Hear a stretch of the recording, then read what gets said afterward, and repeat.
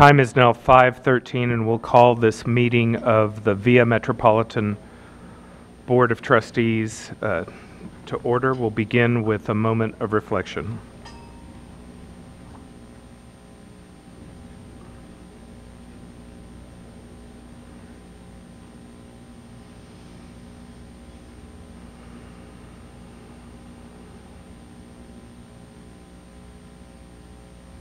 May I ask Ms. Briseño to lead us in the Pledge of Allegiance?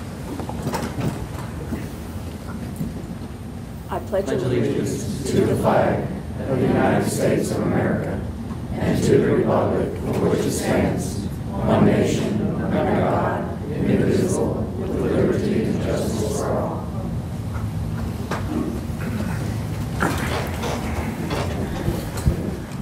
Mr. Arndt, any announcements? Yeah, sure. At your place this evening, you have a small packet of winning artwork from VIA's annual Youth Art Contest.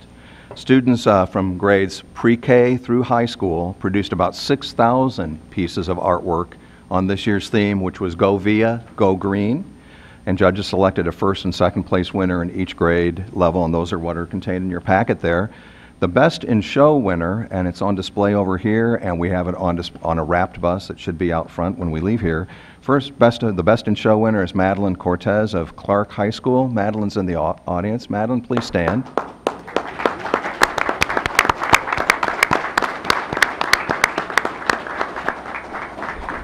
Madeline has taken first or best for 5 of the last 6 years.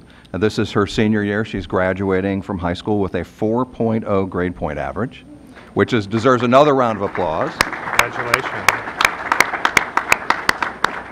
So she and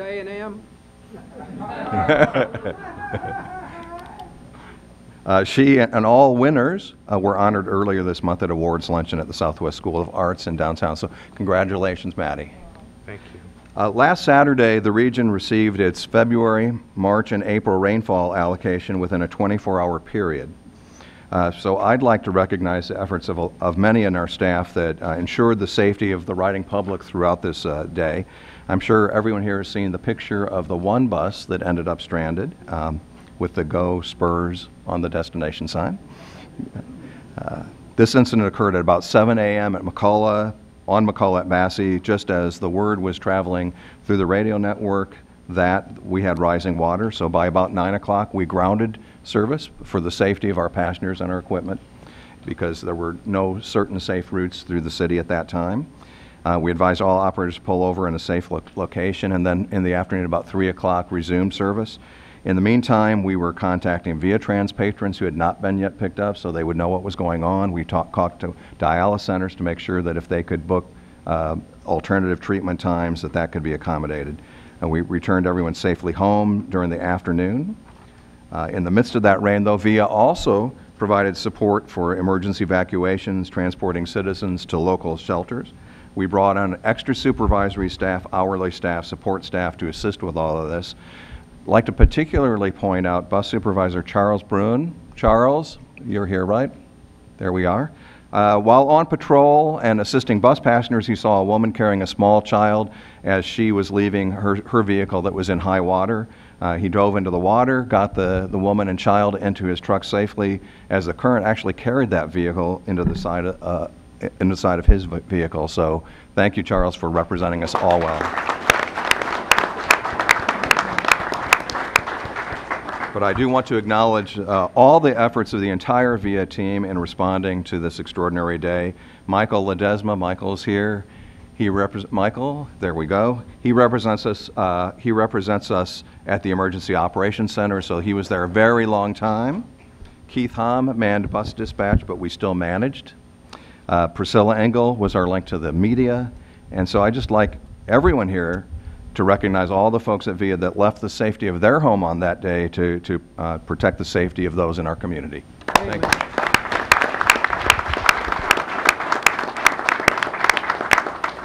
We were also notified over the last few weeks of two honors awarded VIA. VIA's wellness program was awarded silver recognition by the San Antonio Business Group on Health in collaboration with the Mayor's Fitness Council. So congratulations to our wellness coordinator, Justin Kruger. Justin's here. Now, Justin has set even a higher goal for himself next year, which is to help me lose 20 pounds. Should he achieve that, I'm sure you'll get the gold next year. Excellent. We've also been notified that the Institute of Transportation Engineers, ITE, has awarded VIA their 2013 Transportation Achievement Award for operation for our VIA Primo service, and we will receive that award from ITE at their national conference in Boston in early August. And that's my report. What does that mean, Jeff? I'm sorry. What does that mean? I mean, tell me about that. It's a national competition that folks submit applications for the award, and they receive those, judge them, and determine that our VIA Primo service was the transportation achievement for the year in the area of operations, which means in the delivery of a product and then delivery of the service related to the customers. Great. Is that it? That's it. Thank you.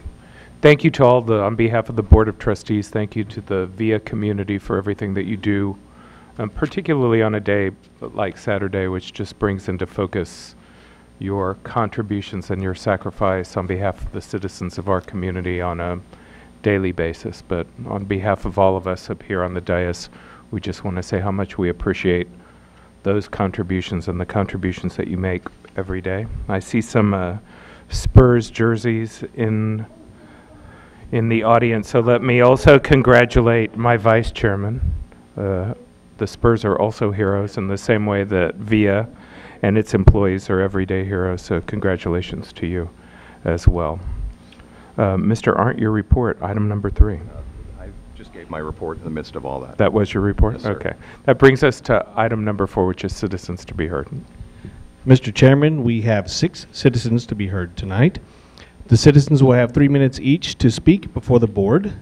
You can come up to the front if you'd like to speak, or if you'd rather stay where you're sitting, just raise your hand as your name is called, and the microphone will be brought to you. Damon Mason.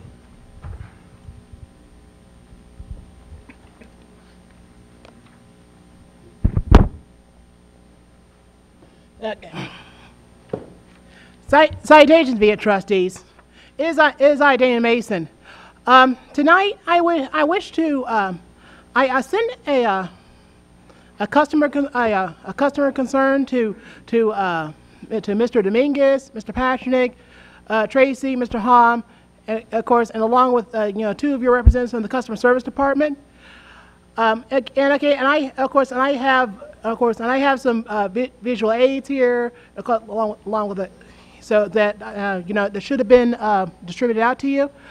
The first thing that it goes over is it deals with the Saturday's rainstorm, and I wish to point out a flaw with the northbound Primo with its reliance on the lower level of I-10.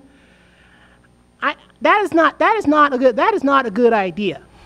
I would like for you to to run that coach on the upper level I-10 and avail egress 567A to reverse course at Fulton before doubling back to Fredericksburg Road. Also, the routing of the clockwise looper, its current routing to from Crossroads Parkway to Truedale Drive is 13/10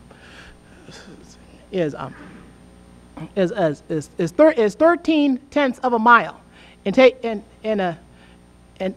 takes 4 minutes. Now I ran that through the Google map, and I found a routing pattern that's 11/10 of a mile, but only takes 2 minutes. You should really give some thought toward embracing that. The Route 14 coach needs to service Randolph Parker ride to help reduce the overcrowding, and of course I have a route running for that. So anyway, yeah. These visual aids that I have here. I fought with Google Maps for hours to, in order to get this just right. So the least you could do is to please make use of them. So anyway, enjoy yourselves. Margaret Rice.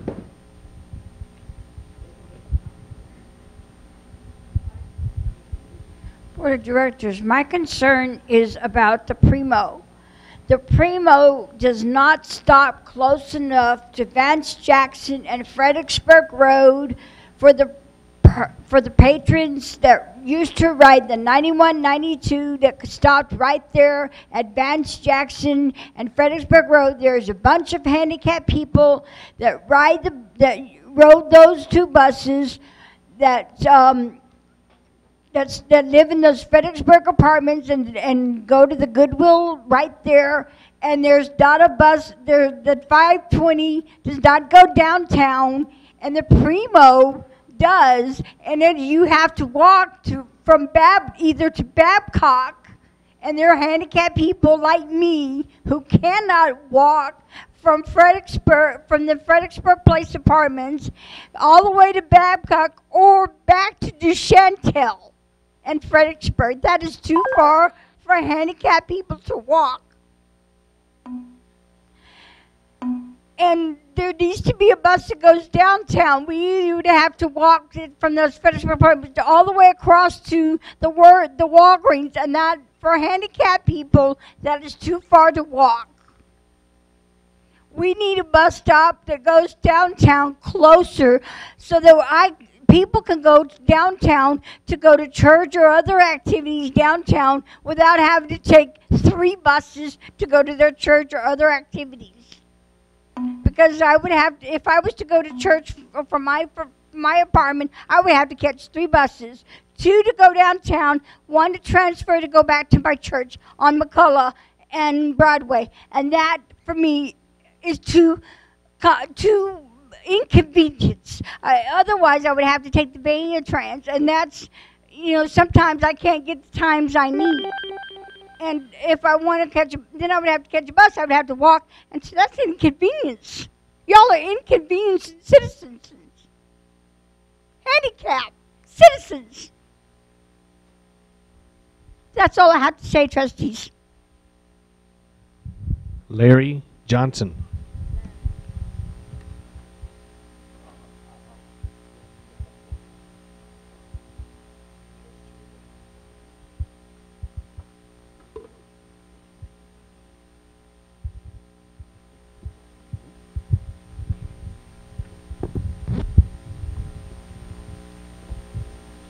Years ago, VIA Metropolitan Transit came into being. 35 years ago. Manu Ginobili was just 1 year old.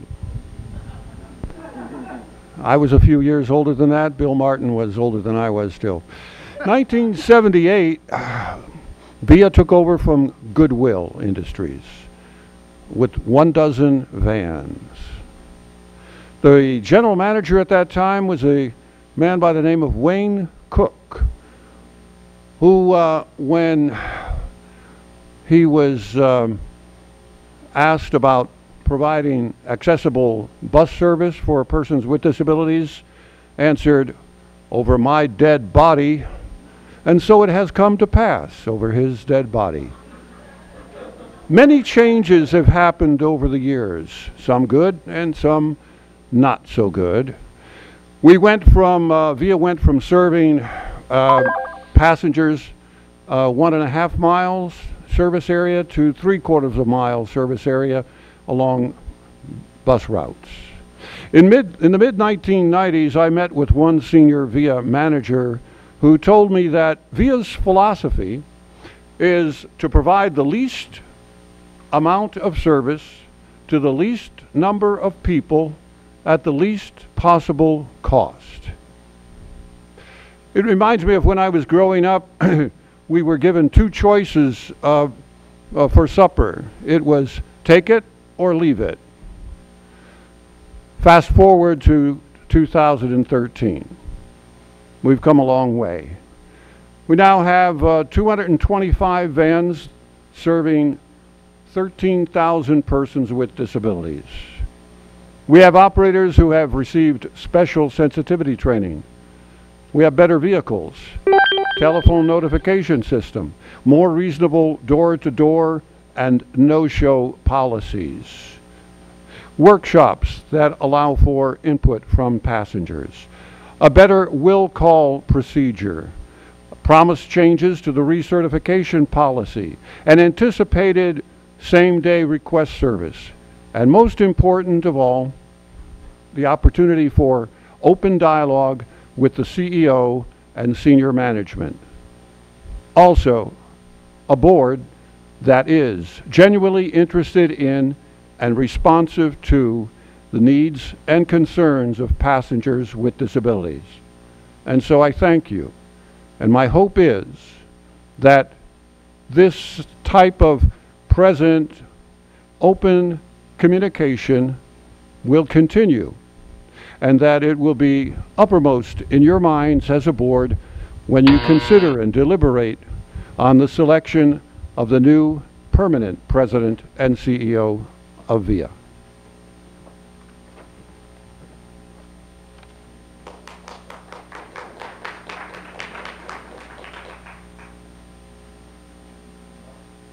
Mark Kelman.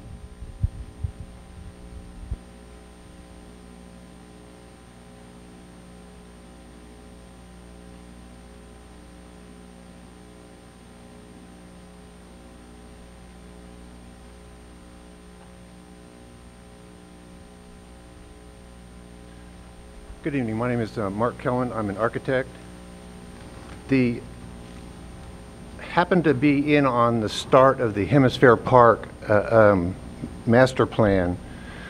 They were holding public design charrettes where you're asked to solve design or put design issues on the paper in a very short time.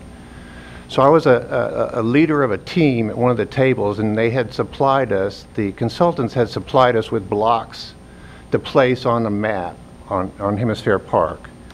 Now, from this exercise, it was about 3 or 4 hours, that my team had come up with an increased density along Cesar Chavez Avenue. Essentially, this was by count and by the way that this design charrette was set up. We ended up with a population along Cesar Chavez of approximately 700 people. The streetcar had a design charrette a little bit later, 6 months within the year or so. So I showed up at that one with preloaded with my Hemisphere Park experience. They had started to predict the rail car going straight through Hemisphere Park, and I was still very open-minded about this. But it hasn't gone away. And what I'm trying to demonstrate here with a little bit of math is that there might be a better solution than going straight through Hemisphere Park. The route, all 6 routes, route alternates that were presented in the last VIA meeting, as far as presenting the routes, show going through Hemisphere Park.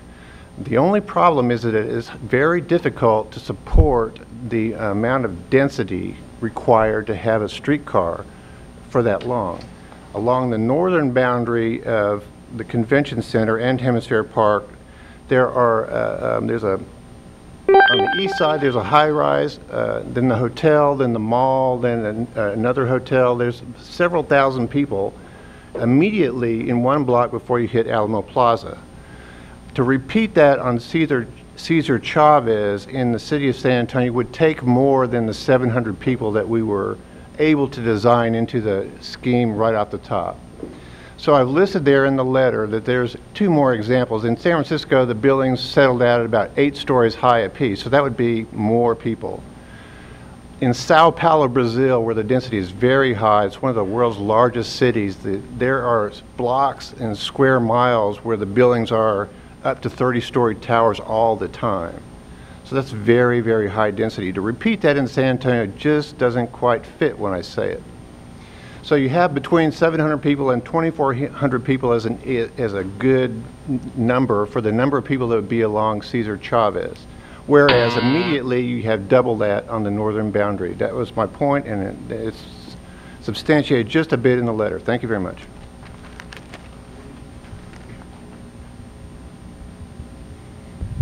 Willie Mae Clay.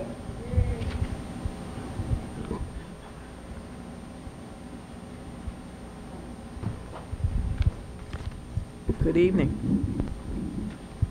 First of all, I want to give accolades to the VIA Board for considering the need to have the citizens to be heard portion a little earlier.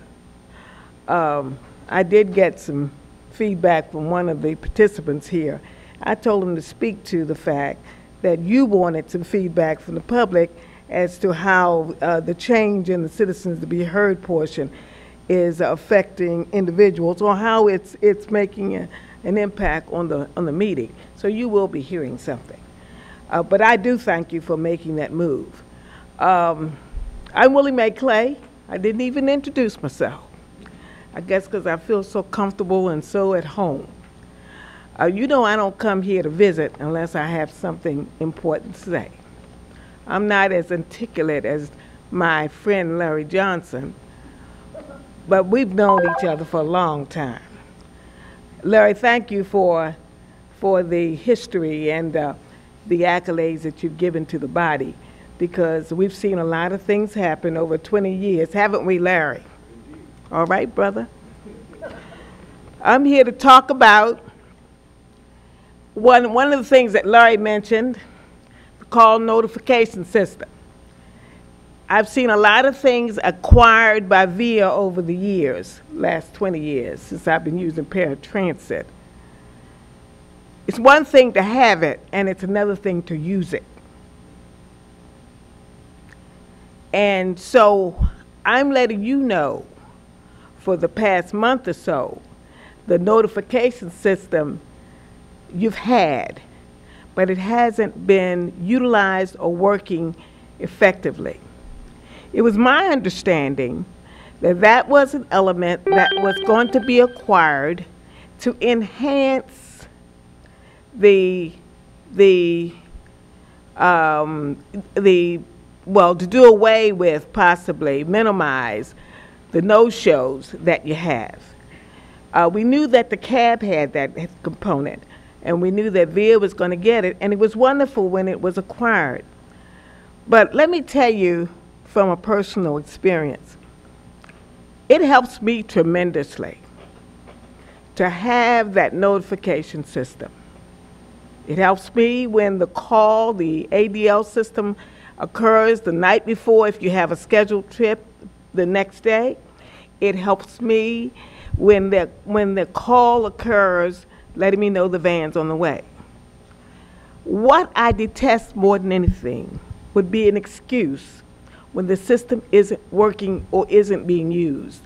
The excuse that is given to the riders is that if an incident occurs, is that that's just the courtesy we have. Well, I say to VIA, it's necessary that the drivers and the riders be courteous to each other. But it's a necessity that anything you purchase, especially with taxpayer dollars, that it be used the way it's intended to be used. And let's not make excuses. Thank you for your time. Ferris Hodge. I'm so excited that our Spurs is running that. I just want to say, go Spurs, go! Go Spurs, go! Now, I can't dance whether y'all believe it or not. Well, y'all loosen up a little bit. You know, I just like to have fun. The Spurs did good. This is my 1999 hat. And I had to pull it out of the where we keep it at to let y'all know that I've been a Spurs fan all my life. Genovi, Parker, and Tim are tops. And also, they bring in the young men and show them how to do it the right way. And I want to say to the Lakers, goodbye, Lakers. Y'all are no longer the top team in the nation. Now, as far as VIA letting the people know when that VIA trans get there, they was notifying the people ahead of time, but it's not every time VIA come. So we went outside, and the lady was waiting there 5 minutes, and she said, we said that VIA didn't notify us that the van came. And she said, well, they have a problem with it. Sometimes on the inside of the buses, it don't give you the time and the date and stuff like that. Here lately, they've said route number 88, route number 88, just keep repeating the same thing over and over about 10 or 15 times. So y'all system is outdated, what I want to say. Now, y'all been starting the meeting at 5 o'clock, which is good.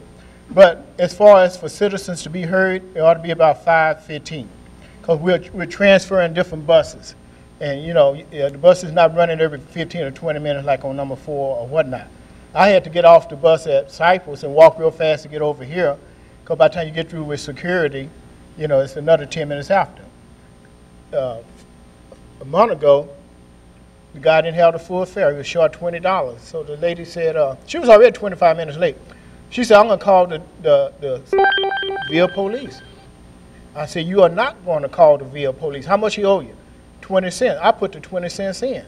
And I said, these buses, the only time these buses stop is when there's a fight on the bus. That's the only time these buses stop. You keep rolling until VIA catch up with you, because we already was 25 minutes going to work.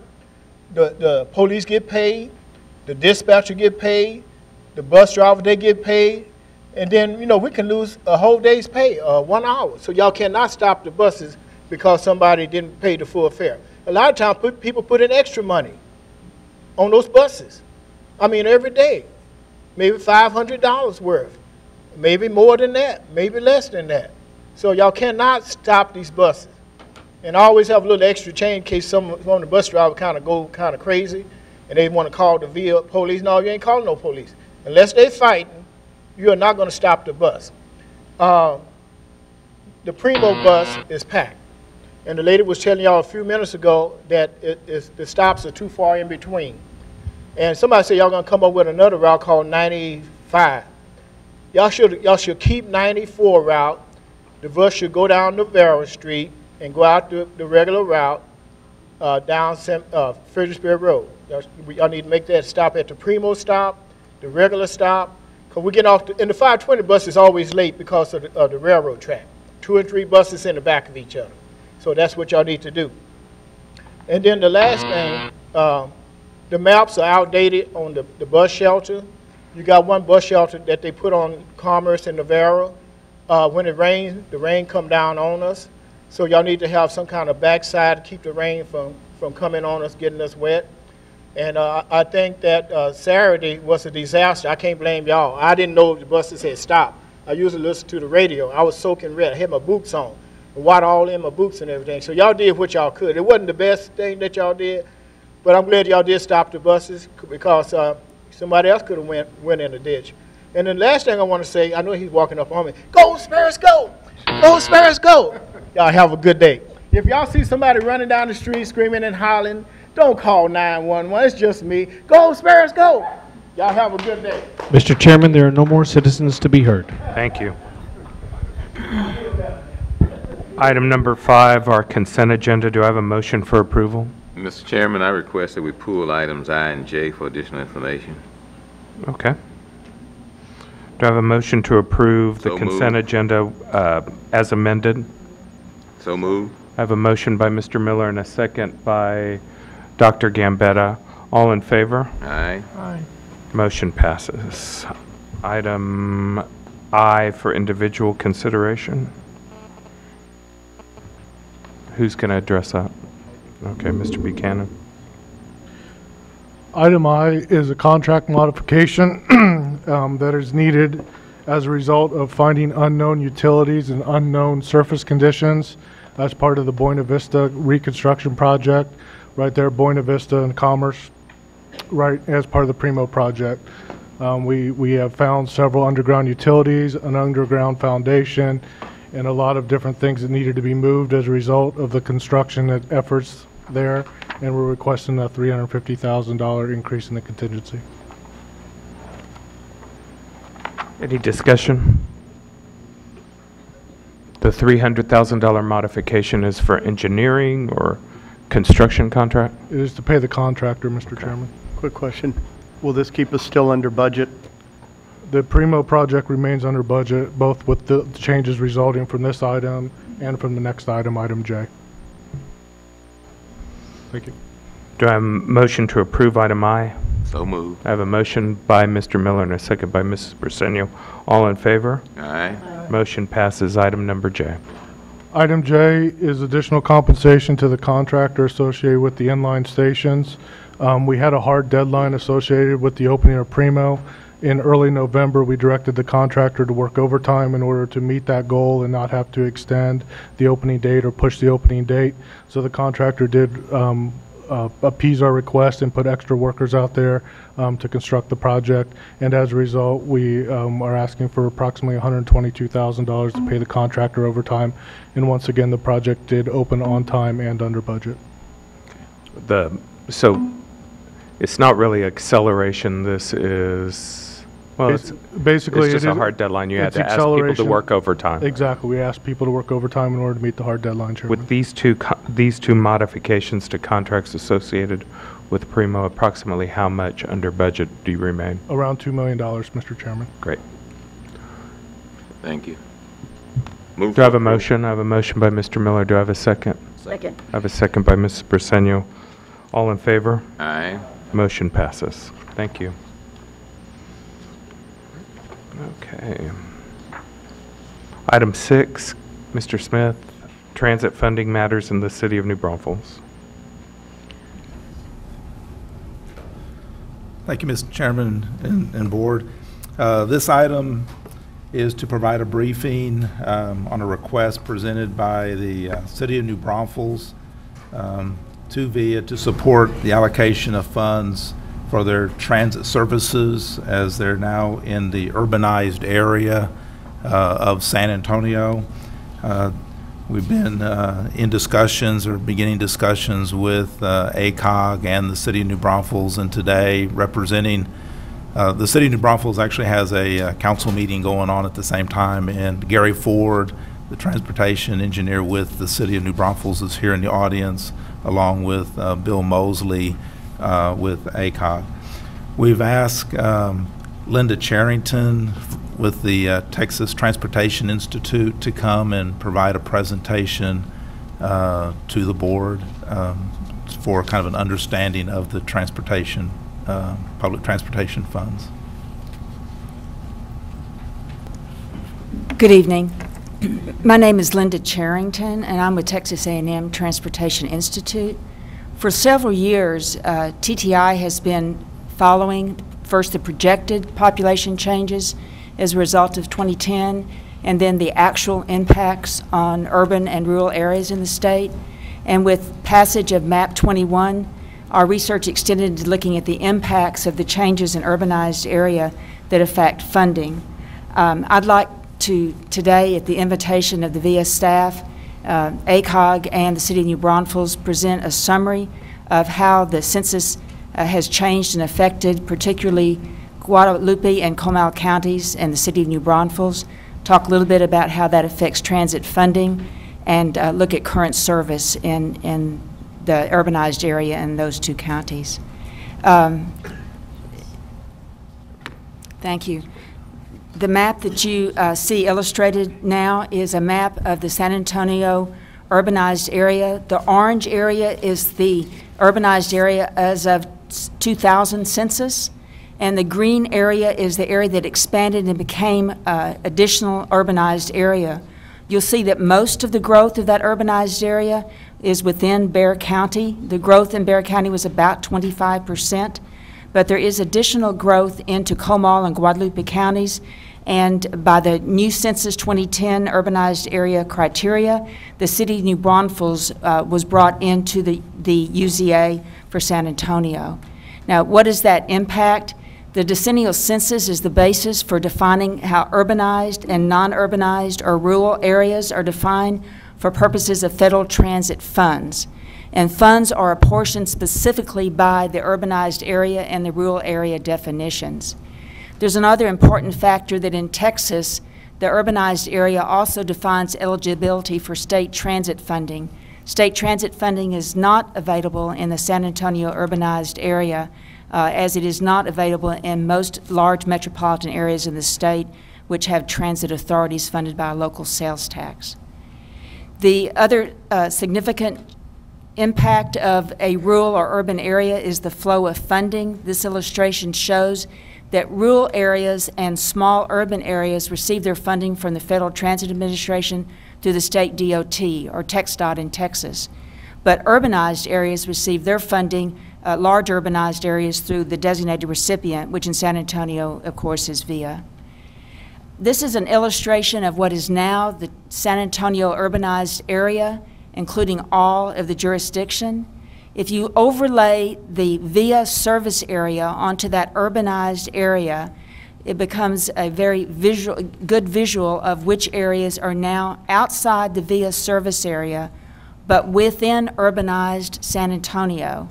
And the source of funding for any transit services in those areas, if provided, must come through the UZA. Now, current transit services in New Braunfels and Guadalupe and Comal counties are provided by the Alamo Area Council of Governments through their transit service, Alamo Regional Transit, or ART. The service area for ACOG is an 11-county rural transit district that surrounds Bexar County, and it includes Guadalupe and Comal counties. Transit is provided in that 11-county area by the ACOG Rural Transit District, which receives its funds through the state, from federal FTA rural funds, and from the TxDOT state funds. Now, TxDOT did extend funding authorization for the newly urbanized areas in Comal and Guadalupe counties through August of 2013, but that extension of the funding will expire in August, just 3 months from now. This is an illustration of the Alamo Area Council of Government service area for ART. You'll see that it surrounds Bexar County and the San Antonio urbanized area. I also wanted to illustrate this because in a moment I will provide some information to share with you that any transit service, any revenue miles that are operated in that 11-county area actually contribute funding to the VIA funding through 5307 for the urbanized area, and I'll come back to highlight that. Right now, the transit services that are provided in Guadalupe-Comal County are highlighted here. The utilization of the service is about 25,000 riders in the county annually, and of that, about 65% are now in the urbanized area, and of that, about 90% is in specifically New Braunfels and the surrounding urbanized area. We've also given an indication of the revenue miles in this service area and the revenue hours. The cost of operating in vehicle capitalization, and about 35 cents per revenue mile, and the cost of operations is about $62.50. In the urbanized area is about $555,000. Now, a little profile for the transit users in New Braunfels and the surrounding area. If you'll notice on the left, the transit riders are about 36% are over age 60 in New Braunfels, and in Cibolo Shirts, about 74% are over 60.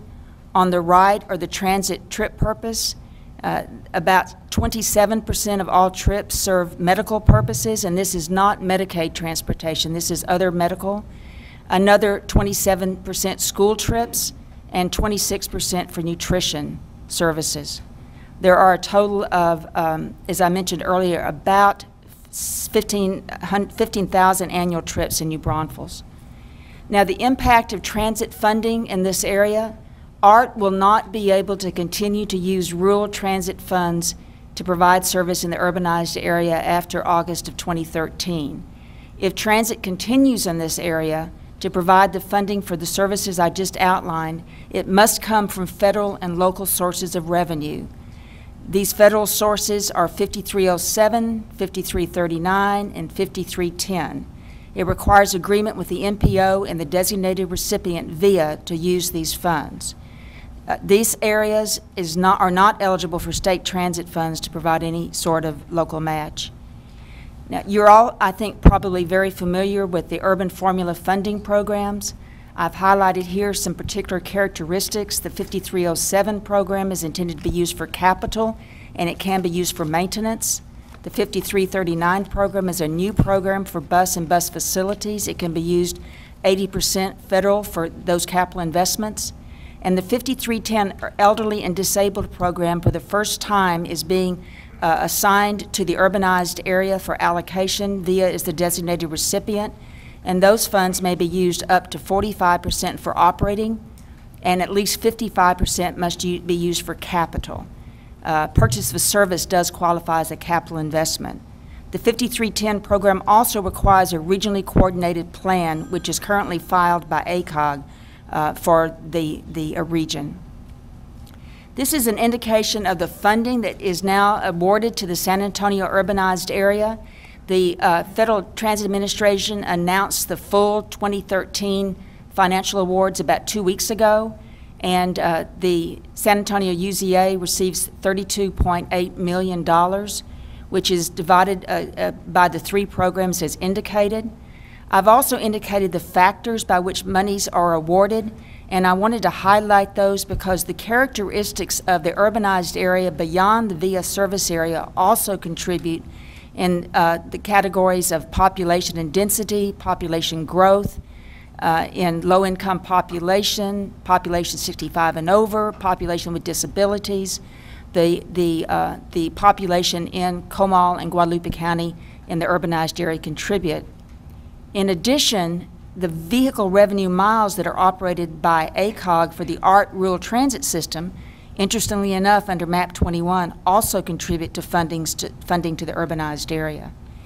This table allocates those funds. The total apportionment is in the total for UZA column, the second from the left.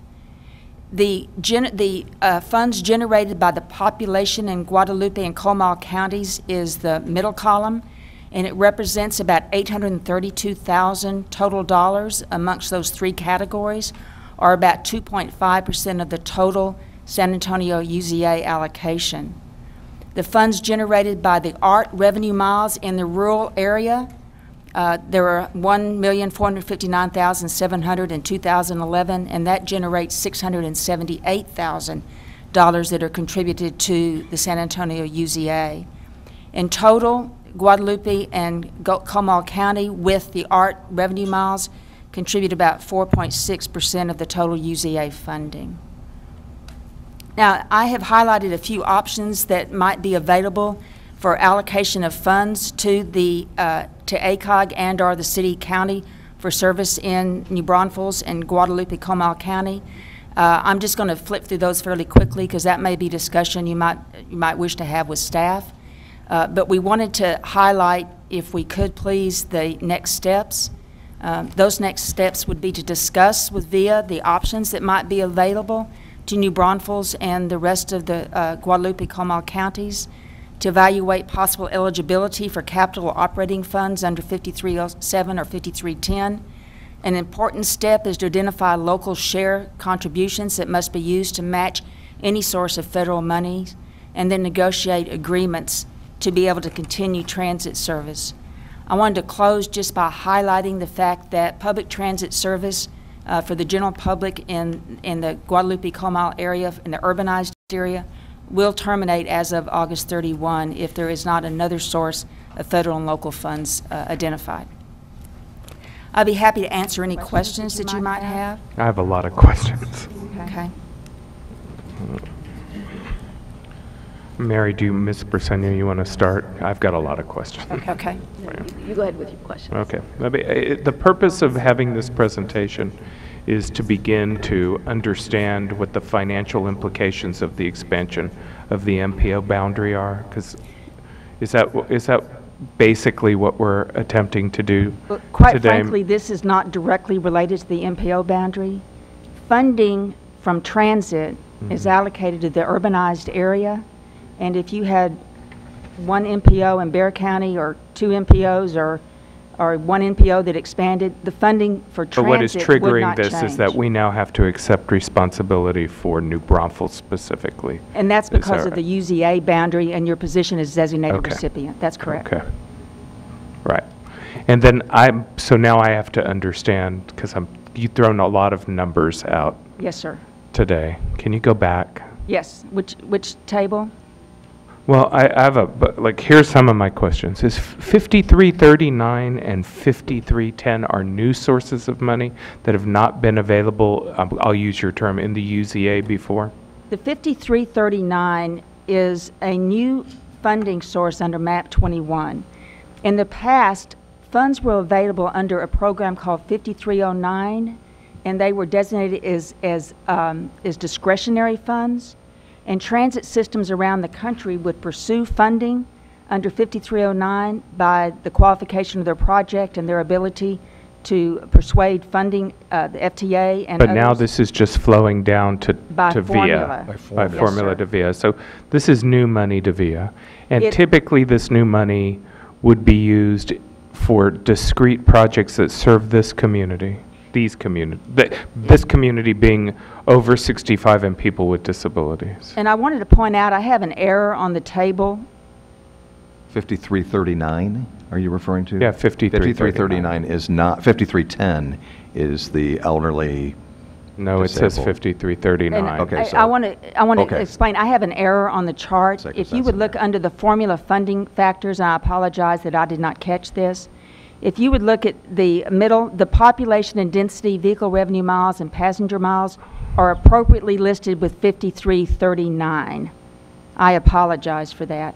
And population 65 and over and people with disabilities belongs with 5310. I needed to swap those two. Okay, so, But back to your point, 5339 is a program to fund buses and bus facilities. It's a capital program. okay. I'm pretty good, but you all have me confused today. Okay. So 5307 is what we historically have received. 5339 is now a formula allocation for capital that used to be discretionary in another program. 5310 is a program that has existed historically, but for the first time is being sent directly to VIA as opposed to the funds that VIA could pursue through a different organization that administered Could you go to it. slide 13? I know we're looking at the numbers, but they give the definitions there, which help me a Yeah, little bit. if you go to, can you Thank go you. back to the, right, can you go back to the one you were at 14? No. This one? Yes. This one? Yes. go. Okay. That's Okay, so help me understand, I don't understand what this chart means exactly. Okay. Is the cost, is this cost or is this This is funding generated? Generated by the factors. Okay. The That's formula. that should be what, out of the $32 million or so that we're going to get in this fiscal year, if you were looking at what is generated by the population that we're now responsible for, this is the amount of money that we would, by some formula, take out of that 32 million.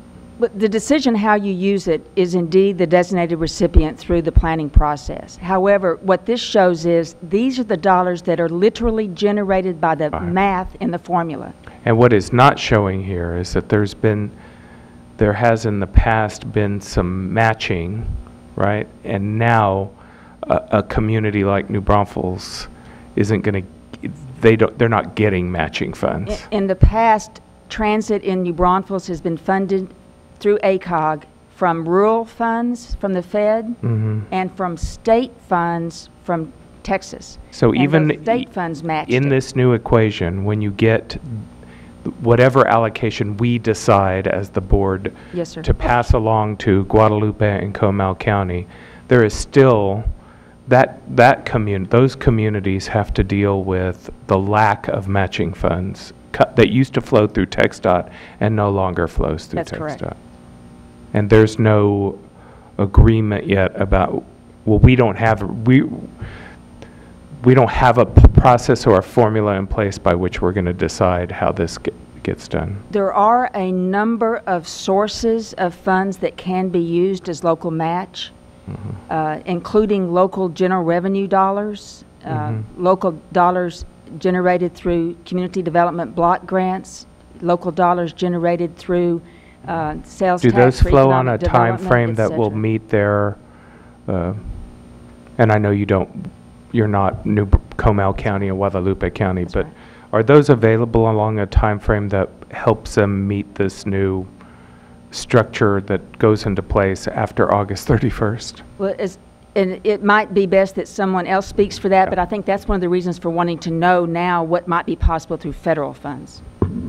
Yes, Mr. Chairman, to answer your question, we've been having weekly discussions with the City of New Braunfels and ACOG, and that was the discussion we had specifically last week was what is the source of funds that the City of New Braunfels will need to bring forward in matching these funds. And so they're taking that back to their city manager and their council for discussion and to look at where those funds will come from. They want to participate, and their current budget doesn't have that in it, but they are desiring to put it in their budget for this coming year. What did they receive by allocation from what would be helpful for me to understand that I don't think is in here, maybe it was and I just missed it, in 2012, right? If Yes, you sir. looked at what they were allocated as a rural entity, As a rural, and then the whatever matching funds, would that equate to the $832,000? no, sir, it would equate to the number in the far right, the 554,000. That's the cost. Which includes both federal and state funds that were used to support transit services in 2012 in this area. Okay, and so let me go back to you, Clay. In the conversations with Guadalupe and Comal County, or New Braunfels, It's New Braunfels. City of New Braunfels. has the conversation been around a cost of about $554,000? Yes, we've been looking around 554, right around that $500,000 range, and that's what they would need to be looking at matching 50% to bring those funds, get those matching funds. And so that's currently what they're going back in They'd have to discussion. still match the 554. Half of it. Half Half of it. Half They'd of have to match, they'd have to find a quarter, $250,000 or so. That's right. Okay. Somewhere in that neighborhood, yes. I think I'm beginning to understand. Can you go back to that last one we were looking at with the 830, whatever? Back, yeah. And so the 32,775,000 represents an increase in funding to the UZA from fiscal year 2012 of how much? I can tell you that the 5339 did not exist, so we don't have a 12 number for that. Yeah. What's the total? Okay, What is well, the difference? Just don't tell me formulas, just give me what's the difference? Is it the 3 million. difference In between? 2012, the only number available to you was the top row, 28. 5307, and Mr. Arndt, what was the San Antonio UZA in 2012? About 25. So this is an increase over 2012 of about 5.3. Million total, including the two new formulas of funding that are now coming down by formula, as opposed to granting. So there's about $5 million, 5 point, how much? 5.2. I'm looking back to the 2012 5307 allocation to San Antonio UZA was, again, please? 25. 25, Okay. roughly. So about So in 3 that- million there And then the others that you see on the screen, yes. And So that about- does, you're correct, that adds up to about 8 million, I believe. 8 million increase. Okay. And so now we're going to get to a point where in this new financial ecology we're living in, we need to allocate, or we need to find a way to work primarily with New Braunfels to come up with some allocation to them that they used to get a different way, and they're going to get this way. And the only piece that's missing for them that we can't resolve for them is that they used to get a match from TxDOT. They're not going to get that match anymore. You got it. And what they would have gotten in terms, I think I'm understanding what they would have gotten in terms of both their rural formula, right? That's correct. And their match was approximately just beneath 600,000, about 554. That 554 does include operating in a small allocation, about 50,000 for the capitalization of the fleet. Okay, I understand now, I think. I understand the problem. That's it, that's it. Okay. If I could add, So you all are going to go, you're going to take all of this information, and you're going to go back and keep meeting with the communities, whoever those community representatives, and then you're going to come back to us sometime during the summer, during our budget process? During June. Before I'd like to do it by the next meeting. their timeline runs out in August 31st, and we're going to have a recommendation about how to maintain their bus service. The way this works is they're not going to have VIA bus service.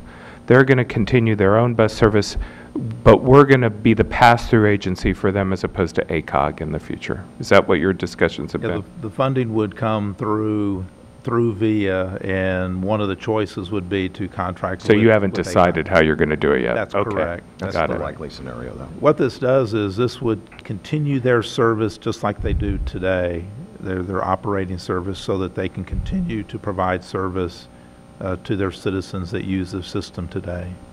There may be more discussions later on, but this kind of gets us to first base and gets continues their service so no one's standing at the corner waiting. Can I ask one more question about this chart here? Yes, yes, sir. The 678 by revenue by mile allocation means what in combination with the 832? Are they supposed to be combined to get to something? Well, again, this is information because it is. You can look at it two It's ways. a local decision. This is information to inform you that the population in those two counties generate the 832 by the math, literally the math that you could follow. Or you could look at a revenue mile formula. It's not or, it's in addition to. Uh-huh. This far right column is a very interesting result of map 21, and that is that in large urbanized areas in which a portion of the area is served by a rural transit district, all of the revenue miles of that rural transit district actually generate about 0.54 cents every mile to the funding to the urbanized area. It's a very curious, this isn't just in those two counties, this is art service everywhere. in 11 counties. That's according to the Contributes federal, to the the UZA. federal guidelines, or the way map 21 is Formula supposed to guide lays your out. Yes, sir. thinking for a local decision. So am I supposed to be looking, just to be clear, right, am I supposed to be looking at about 1.4 to 1.5 million? It's about 1.5 is generated by either the population in Guadalupe-Comal County and the revenue miles operated by the rural transit district in 11 counties. In all 11 counties. So that's all not just 11. the portion that's operating in That's their correct. area. That's Okay, correct. and then let me ask you another question. You're saying they're considering participating? I don't understand what that means. This is where they're going to get their funding. Well, I think the consideration is finding the local match and looking at what those opportunities are from city revenues and/or other communities in the UZA. And also, there are any non-US DOT source of federal funding that is eligible for transportation can be used as local match. So you can look at other programs. Like what? CDBG is a good example. Got it. Another is medical transportation through the Medicaid program. Mm-hmm. Those are all funds that are generated and can be used as match. So even if let's say that they get, CDBG funding, they can use that to help match and draw down the The federal whatever funds, that is. whatever the Okay. portion of the 554. Even though it's not literally a transport flowing to through That's a correct. transportation revenue stream. That's correct. Okay, I got it. So they just have to look and see And what they looking- already have making its way to that community that in some way Is works eligible to be used for collaboratively. federal Okay. match. That's correct. Okay, I understand. Ask Linda one question. Sure. Linda, Go ahead. Linda, could you tell me, generated by ART revenue miles, if I was only going to look at the Guadalupe-Comal urbanized area, how many dollars are generated by the service only in that area?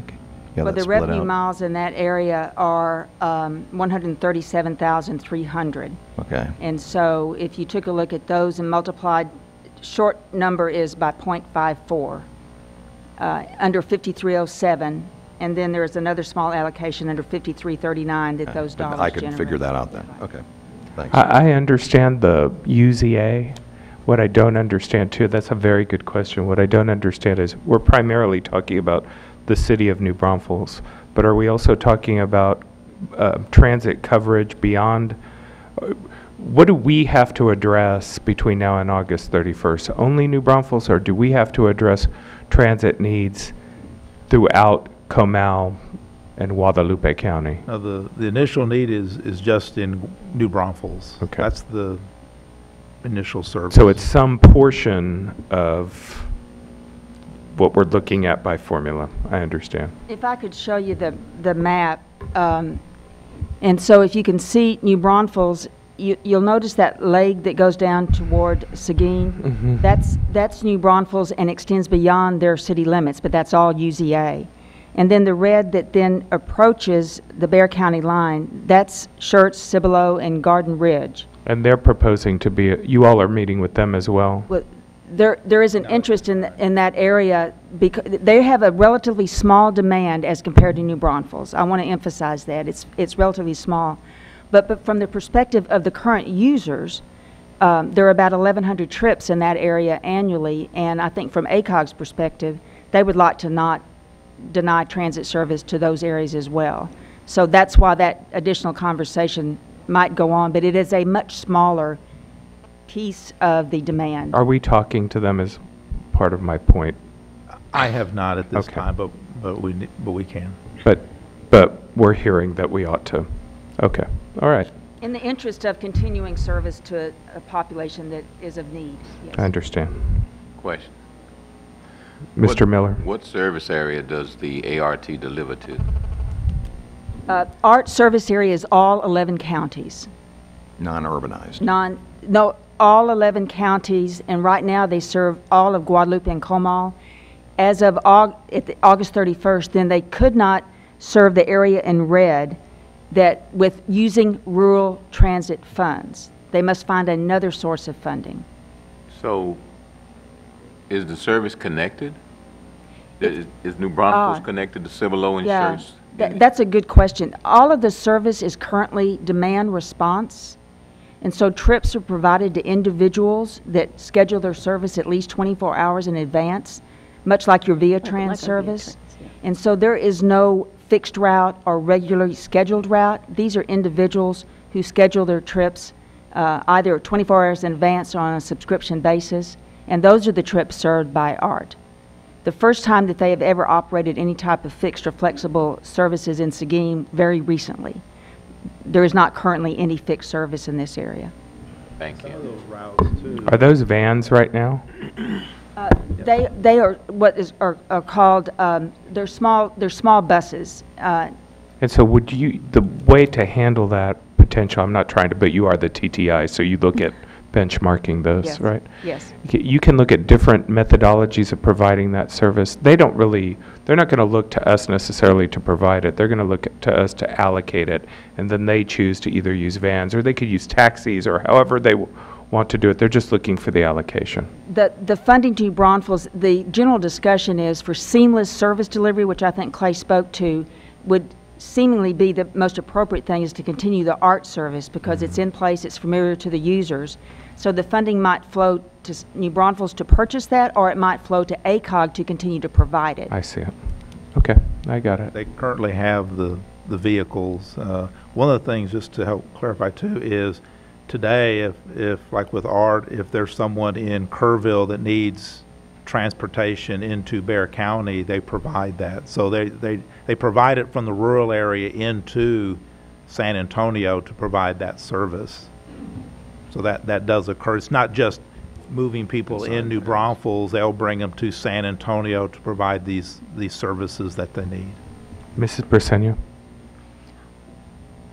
I asked for a moment of personal privilege just to thank Linda to be here today. I have not seen Linda since the 1970s, and she actually rescued me during a bus strike. She and I rode the bus together, and our destinations were downtown for our own jobs. And bus strike happened under the old San Antonio Transit, and everybody note there has not been one since. And Linda commandeered a motor pool vehicle from the city and knew my desperate situation and contacted me, and we carpooled.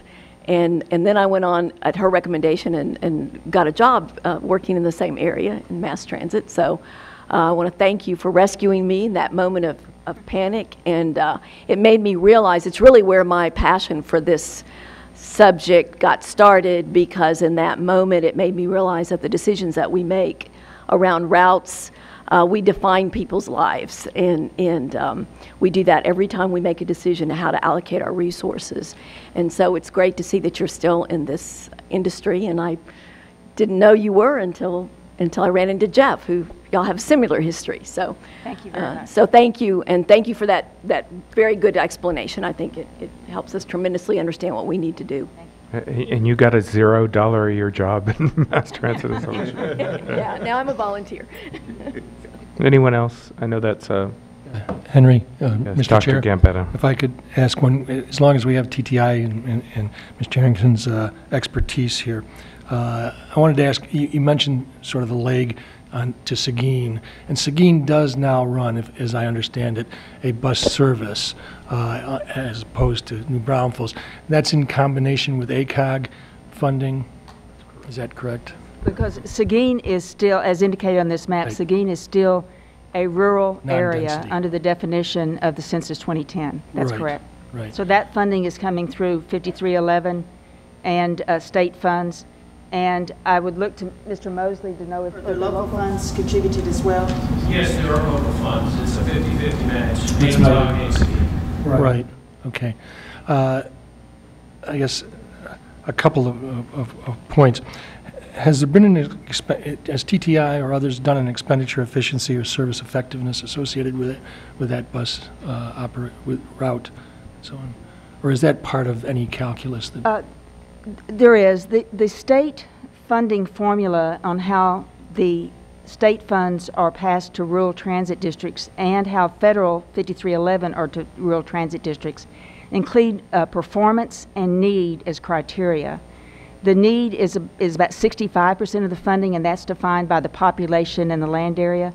But performance evaluates cost efficiency and cost effectiveness and how much local investments are generated to match those federal dollars. So indeed, there is an element of performance that goes into how a rural transit district receives their funding. Right. Thank you. And with New Braunfels, there is no sales tax dedicated, or a portion of a sales tax dedicated for transportation. Is that correct? Is it? There is not. The representative from the city is here, but they do have a portion that is an economic development tax. Okay. But there is no portion of their sales tax that is dedicated to transportation. Okay. Thank you. It's been exceedingly helpful. Thank you very much. Anyone else? Any questions? Comes back as part of our budget process, I'm sure. You might want to, just in saying goodbye to you, can you take 1 minute and explain to the board what the Texas Transportation Institute is? Because I think it's an amazing resource that is nationally known. I'd be very This pleased. is our first interaction with you all formally in the 3.5 or so years that I've been here, although I used to deal with you all a lot when I was a TxDOT commissioner. We know Jeff was there, but you might explain for the board's knowledge what TTI is. Texas A&M Transportation Institute is a research arm of Texas A&M University. We have about 600 employees. It's about equally divided among professional researchers, where I would fall, researchers who also teach, and graduate student researchers. We do national work in all aspects of transportation. It was originally created in the 1950s to do research for things like asphalt base, or you see the crash barriers. They were designed and tested out of Texas A&M Transportation Institute. But over the years, we've developed programs in most modes. And so there are modes in aviation and in ports and we have a transit mobility program. I previously worked with Jeff Arndt in that program, and we all specialize in transit. And in fact, we recently hired a former student of Dr. Gamita. Lauren Cochran has just joined our staff, and she got her experience in transit originally in California and just joined our staff. So we're all professionals in transit, and our background is operating, and then we applied in the research arm. And so we like to tout transit, but we are one of many programs at the university. Yeah. Thank you. Thank you. Thank you for that opportunity. Item number 8, Dr. Mendoza. Number 7. Oh, sorry. Item number 7, Clay, MPO Policy Board Composition. I wanted to skip over that. I know. Well, we're here to just keep the board briefed on the MPO boundary expansion discussions that have been going on, and I know Dr. Gambetta and Mr. Lee have been a part of the boundary discussions. And the end of April, the work group heard discussions from Dr. Gambetta and Mr. Lee on expanding the public transportation role in the MPO. As we discussed before, the current board is 19 members with 2 members from VIA, and the proposal that has come from the work group reduces that number down to 1. It still maintains the 19 members that we have. I know there's been discussions with many on that the number. In fact, even Bexar County Commissioner Kevin Wolf has had discussions within the county commissioners, and the county was prepared to have it discussed this last commissioners court, but they did not, and so we're anticipating that their next commissioners court meeting they'll discuss some recommendations from Bexar County. And I don't know if Dr. Gambetta or Mr. Lee want to add any, or Charlie, any discussions. It's currently ongoing. There hasn't been any. The resolutions have been sent out to each of the, or requests for resolutions to each of the 4 signatory parties to the continuing phase agreement, and that is the City of San Antonio, Bexar County, VIA, and TxDOT. And to date, the city and county have not put it on their agenda yet for signature. If you have any questions. Any questions by the board? Thank you. Okay. Item number 8, Gabriel Roeder Smith and Company Actuarial Valuation, Dr. Mendoza.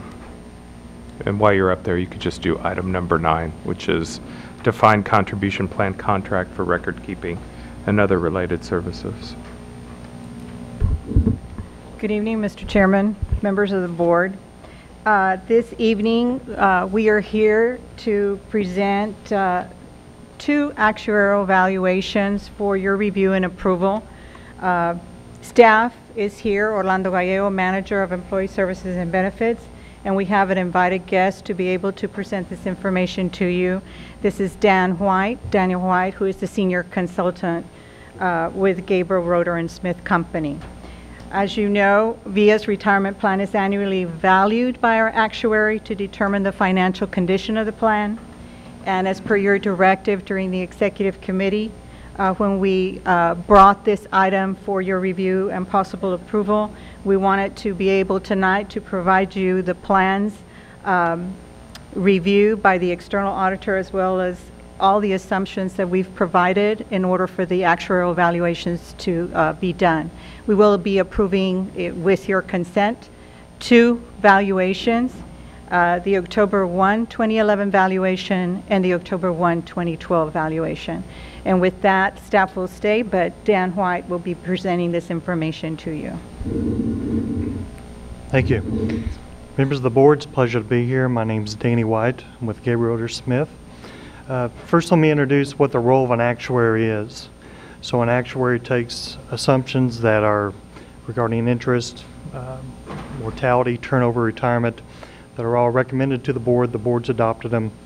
We use those assumptions, map that to actual plan or membership data, employees in the plan, both active employees, retirees, and we calculate a cost and liability and map that to compare that to what the actual plan assets are.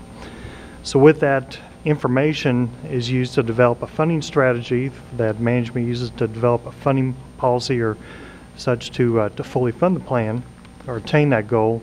And then the second part is there's financial information under the Governmental Accounting Standards Board that goes into the plan's financials.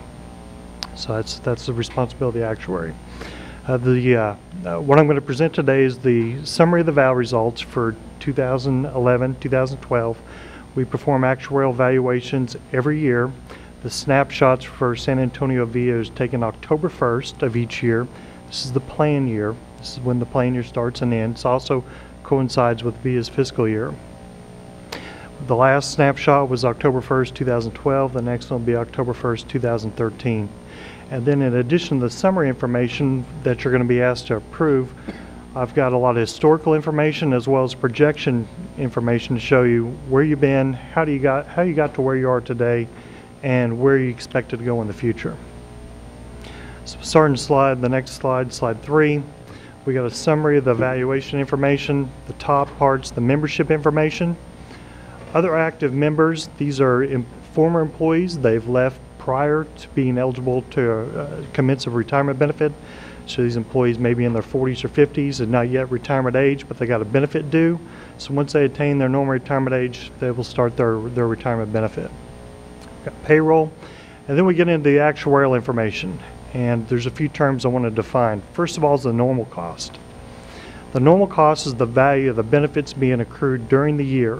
So benefits are earned based on pay and based on service. So during an additional year of service, the employee's benefit goes up. The normal cost is the value today of that benefit. This normal cost component is financed both by employer money and employee money. Employee money is required as condition of employment into the plan. Of that 8.2 million, roughly 3.6 is funded by employee money. The difference, 4.6, is funded by the employer. The actuarial accrued liability is the next term. This is the liability attributable benefits that have already been earned under the plan. So for retirees, the benefit's fully accrued. It's what's payable in the future. And then for employees, it's based on the benefit attributable to service to date. So if you have a 15-year career employee who's only worked 15 years in, it's only that first 15 years of service. And then additional future service will be picked up on the normal cost because that's a condition of employment. The next item is the actuarial value of assets. This is a calculated asset value.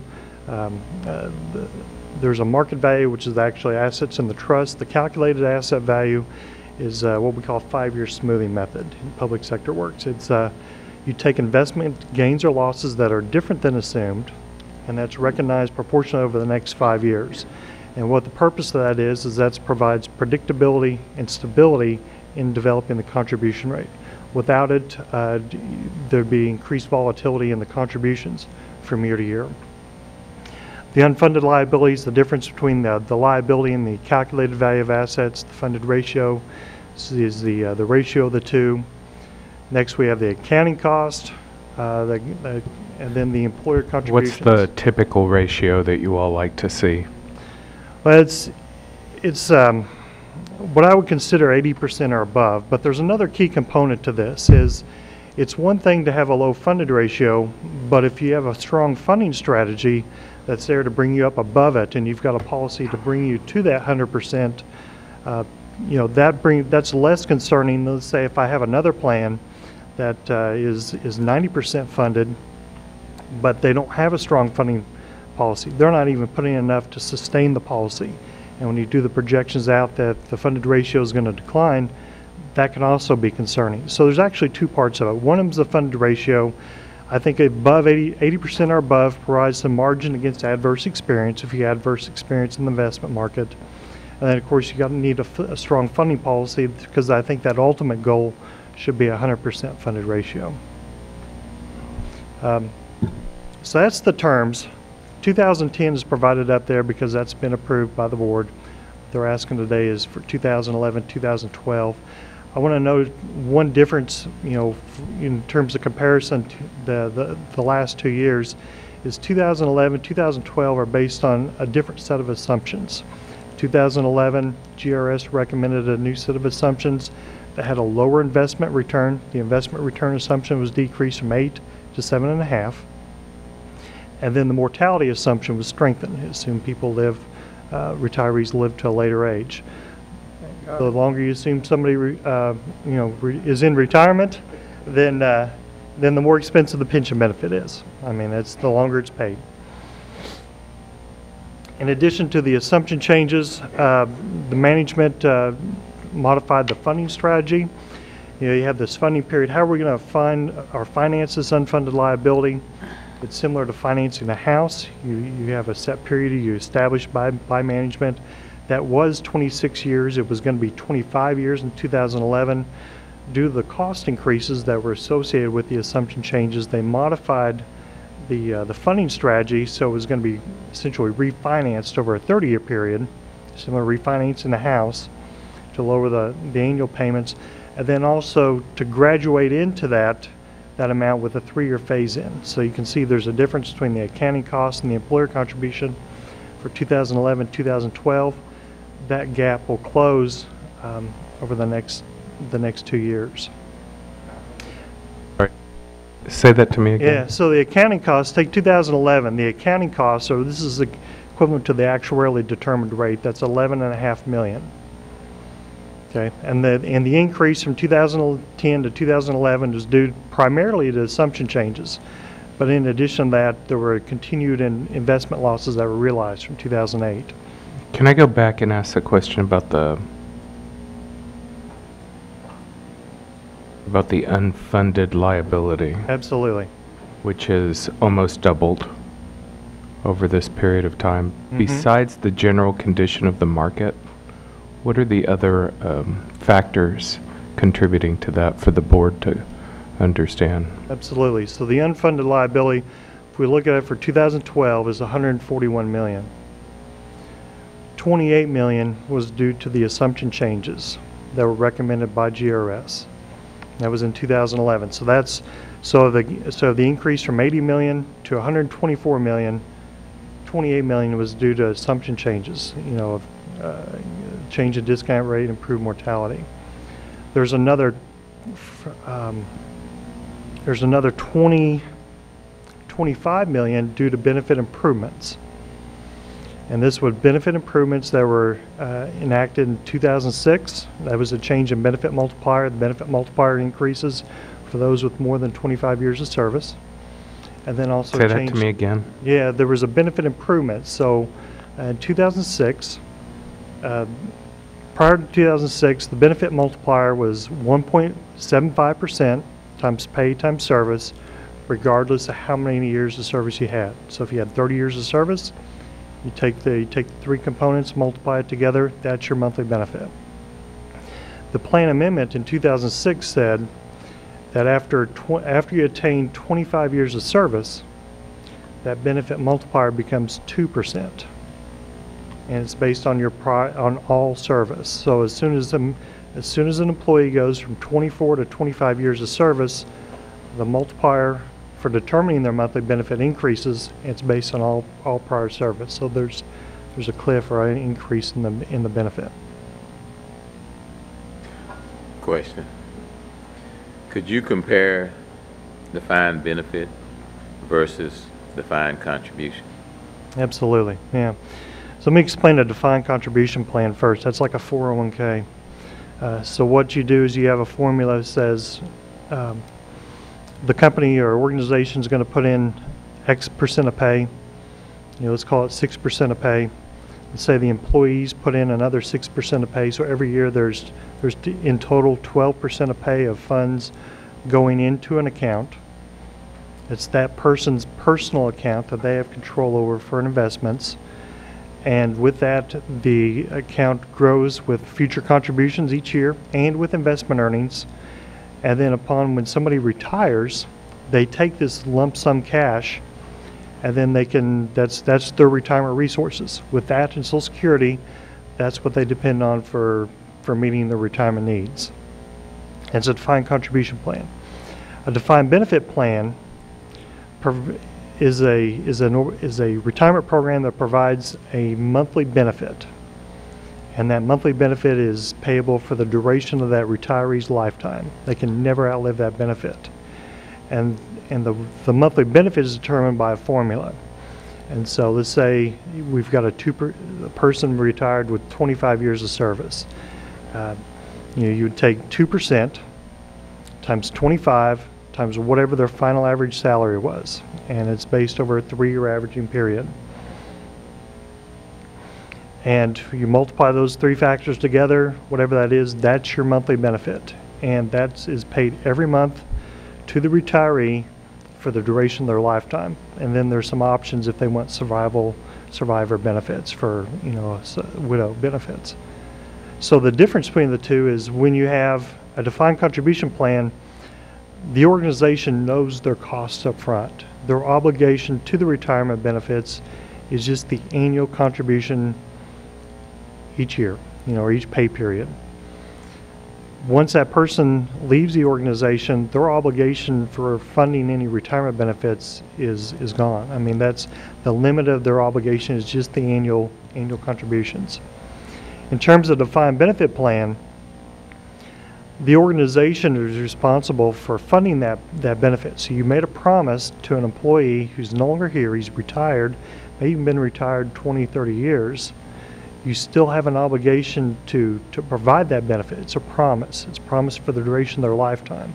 And so that's where the actuary comes in. You've made this monthly promise, and the actuary calculates, all right, what's the value of that promise? What's the value of that obligation, that liability? And then how are you going to fund or finance this promise or liability? And so with that, what's unknown is on both pieces, what's the investment earnings? That's the most volatile and uncertain part.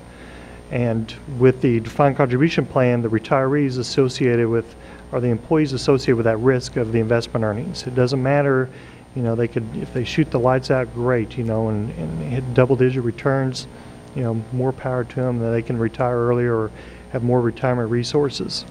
And the defined benefit plan, it works the same way. But if earnings are less than what you assumed, the organization has to make additional contributions to shore up the funding. The promise is still there, and it doesn't matter what investment earnings are, you have to fund those benefits. So the promise is there on the defined benefit? Absolutely. But the only commitment under the defined contribution would be the matching funds, theirs versus ours.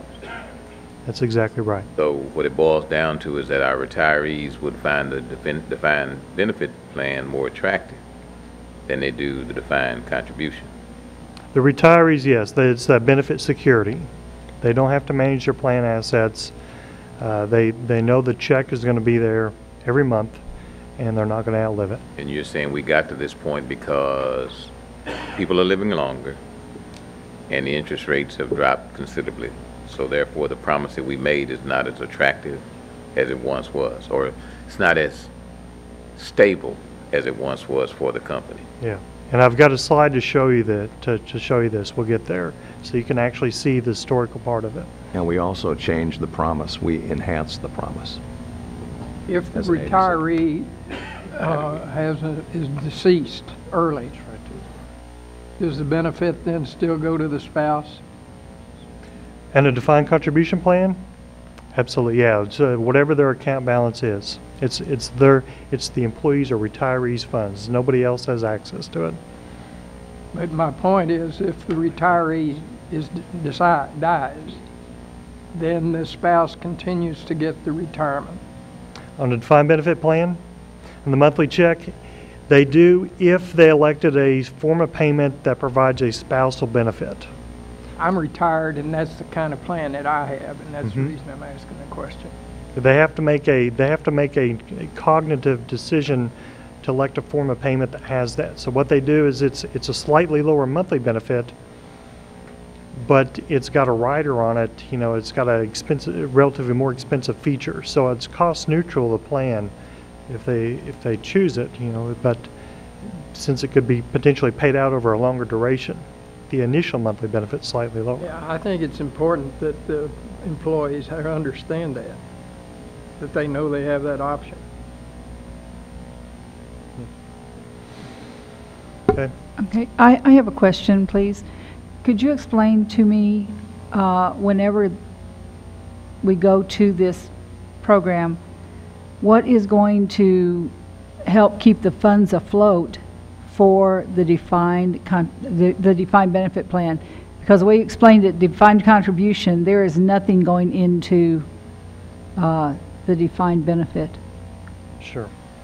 So the question is if there was a plan change and now you've got funds for future employees going to a defined contribution plan, you still have this unfunded liability, this $141 million unfunded liability. It still has to be paid for. There's still a promise for current employees, and that promise that needs to be kept and needs to be shored up and made financially secure. So the way that happens is, in determining the contributions, there's two components to it. So of that $13.6 million actuarially determined rate, part of it is for normal costs. That's the value of benefits being accrued by the employees each year. And what that is that's that $8.2 million total normal cost, less employee contributions of $3.6 million. The other part is the financing part. This is the funding strategy developed with management. And so management makes the decision, how am I going to shore up, how am I going to attain this 100% funded ratio, or how am I going to pay down this $141 million liability? And so it's amortized very similar to a house. It's irrespective of how many members or retirees are going into the new plan, new employees. It's strictly of, all right, we have $141 million, we have the strategy, we want to pay it down over 29 years, and you come up with a dollar amount that's necessary to do that. And that's looked at every year. So we go through evaluation October 1, 2013. We look at what the unfunded liability is. The funding period will now be 28 years. There's going to be new investment gains or losses, liability gains or losses that are going to occur. And again, you true up or readjust what does it take to fully fund this liability over a 28-year period. And so that component right there is what enables the plan to be financially secure after that. But it does fall on the rest of management. You know, management has to make a conscious decision or to have a funding strategy to get to zero, you know, to fully fund the plan, to make the unfunded liability zero. Okay, you mentioned 28 years. That's what you're looking at, is the 28 years. What if someone lives beyond the 28 years? Well, like say they retire at 50 or 55 and they live another 30 or so years. I mean, Absolutely. Do we come back and renew it after 28 years? Every year you take a new snapshot, and what we're looking for the 28 years for next year would be not at the actual accrued liability, but it's the unfunded liability. So it's the difference between what's the value of the promise versus how much do you have in assets to satisfy that promise. That's the part you've got a difference there, and it's that difference that you're trying to eliminate. And the strategy of management is they're gonna eliminate that over a 28-year period. But absolutely, you're exactly right that even if the plan was closed, you've got members who are just entering now in their 20s, and they're going to be paid out through, you know, possibly 90. Now it's a 70-year relationship in terms of having an obligation. You've earned a benefit between when it's first earned to when it's finally paid out. And so the plan will continue to be in existence well beyond the 28 years. There's still going to be an obligation there. We've projected out it's still going to be roughly $300 million in liability or obligation, and it's going to be continued and to tracked and monitored every year after that, just as it is now. I was just going to add, hopefully we won't be like the Social Security system where it's not even funded at all. I mean, if we do our job as VIA and with the advice of an actuary continue to monitor and figure out a way to fund that unfunded liability, even though those employees will live long past our 28 years of funded, hopefully what we have in the fund at that point will adequately fund any remaining liabilities. I mean, that's the goal. And I just want to commend the job you've done in putting this whole transitional program together, because it's very important to the sustainability of VIA. This is a significant cost, one of our operating costs, and hopefully it's a fair balance between making sure that we provide an adequate plan for the retirement of our employees, and at the same time make sure from a sustainability issue we have a plan in place where we're not going to sit there at some point in time with an unfunded liability that there's no solution, there's no way to fund it, and it affects the overall viability of VIA going forward as a transit agency. So thank you very much for all your work in this regard. We'll provide, first of all, what's happened the last couple of years, and then we'll get into how did we get here, and what do we expect to see in the future. So, two things to comment about on for the last year. It's the investment experience and then the liability experience. The investment experience for 2012 was very refreshing, and this is from October 1st. October 1st was almost 19% return. This added an additional almost $18 million in plan assets more than expected. On a market value basis, in terms of how the plan assets look, assets in the trust versus the liability, it went from 52% to 58%.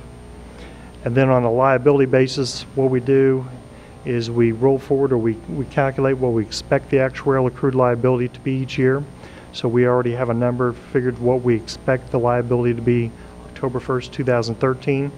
We get new data for new membership. We find out who's lived, whose payments have stopped, and we recalculate a new actual liability, and we compare the difference. Okay, and then these gains were relatively small. And then if they did occur in 2011, it was on the positive side. The investment performance over the last 10 years.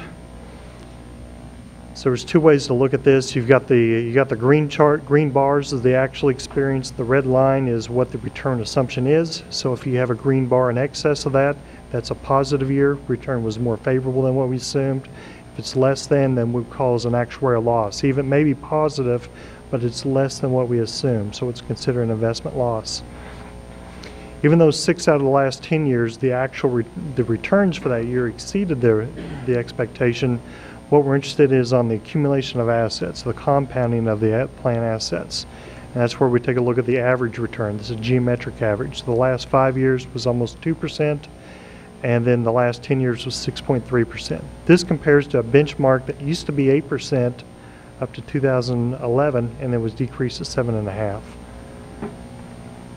So how does this look graphically, historical and forward-looking? The red chart represents the actuarial accrued liability, the obligation in the plan. The green line represents plan asset. This is the market value of assets in the trust. And then the blue line is this calculated asset value that smooths out the short-term volatility over a 5-year period. A couple things to note, events to note. So in the red line, you see an increase in 2005 to 2006 that was higher than normal. That was due to the plan change, the adoption, the increase in the benefit multiplier for those with more than 25 years of service. And then from 2011 to, or 2010, 2011, this was noted by the assumption change. In the green chart, when you see the decrease in plan assets from 2007 to 2008, This was the market downturn. Okay, this was a $40 million loss. Plan asset, the return was $40 million less than what was anticipated or expected. In determining the funded ratio, the funded status, that's over the blue line. So we're not initially recognizing that immediately, but over time, and it's all fully recognized as of October 1, 2012.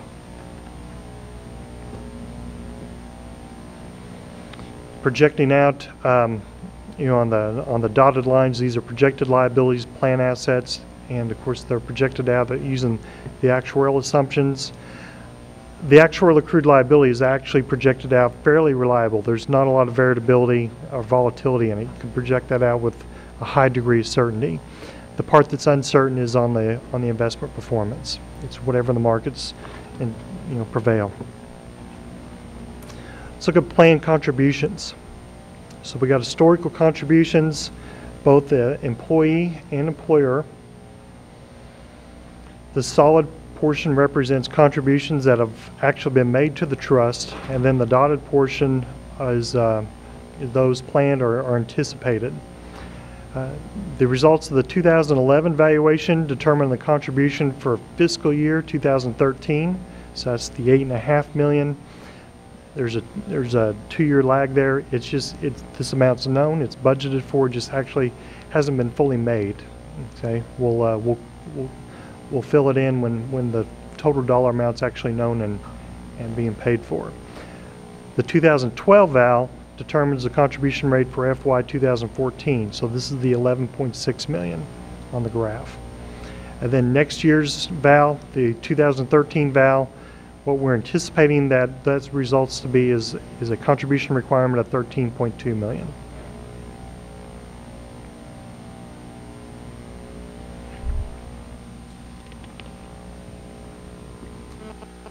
If we look at the variability of the contribution due to investment performance, so contributions are known for certain for FY13, FY14, FY15 becomes the first year of where investment performance starts to make an impact. This is determined by 2013 val. And so what we provided is the green is what if returns are exactly as assumed. The red is what if our returns are less than assumed by 5% a year. And the blue is what if returns exceed the assumption by 5% a year. These charts are not meant, these upper and lower limits are not meant to be extreme positions. Returns can go above or below that. It's just meant to quantify or provide you an item sensitivity. How sensitive are the contribution requirements to investment returns? And over the short term, there's not a lot of sensitivity, and that's just because we recognize those gains or losses over a 5-year period. It's gradually recognized. So when the 2008 investment market downturn occurred, VIA wasn't immediately impacted by increased contribution requirements. You could phase into, you could graduate into them. You knew they were going to occur and you could budget for them. But on the flip side, when the plan earned 19% last year, you don't get to take that full credit immediately. It's going to be recognized over the next 5 years. Can I ask you a quick question? Yes. And I noticed this is going to be our 7th amendment to our plan. Could you briefly, quickly kind of give me an idea what the previous amendments may have been and why? Orlando, you want to?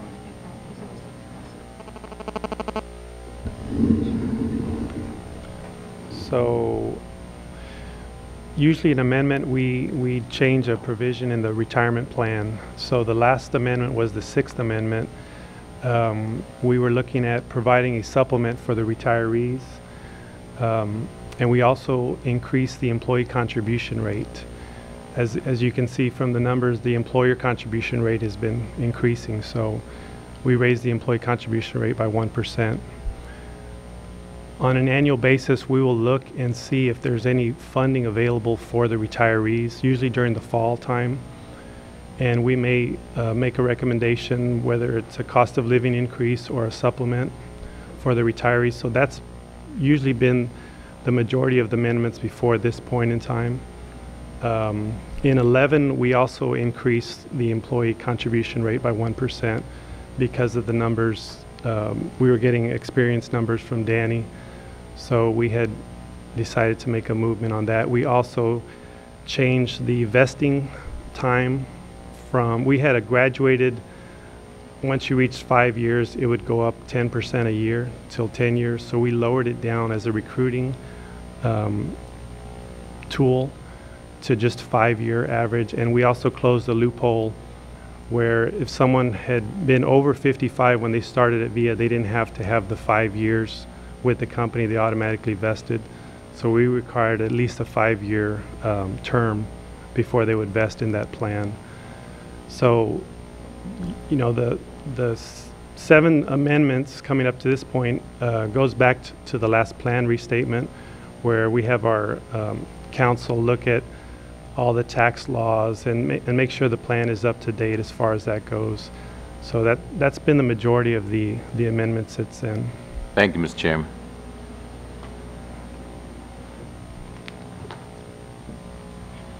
Just got one last closing comments in this, and let me explain my role and my position when making these. Is in terms of the actuary, my focus and concern is really the benefit security of the plan.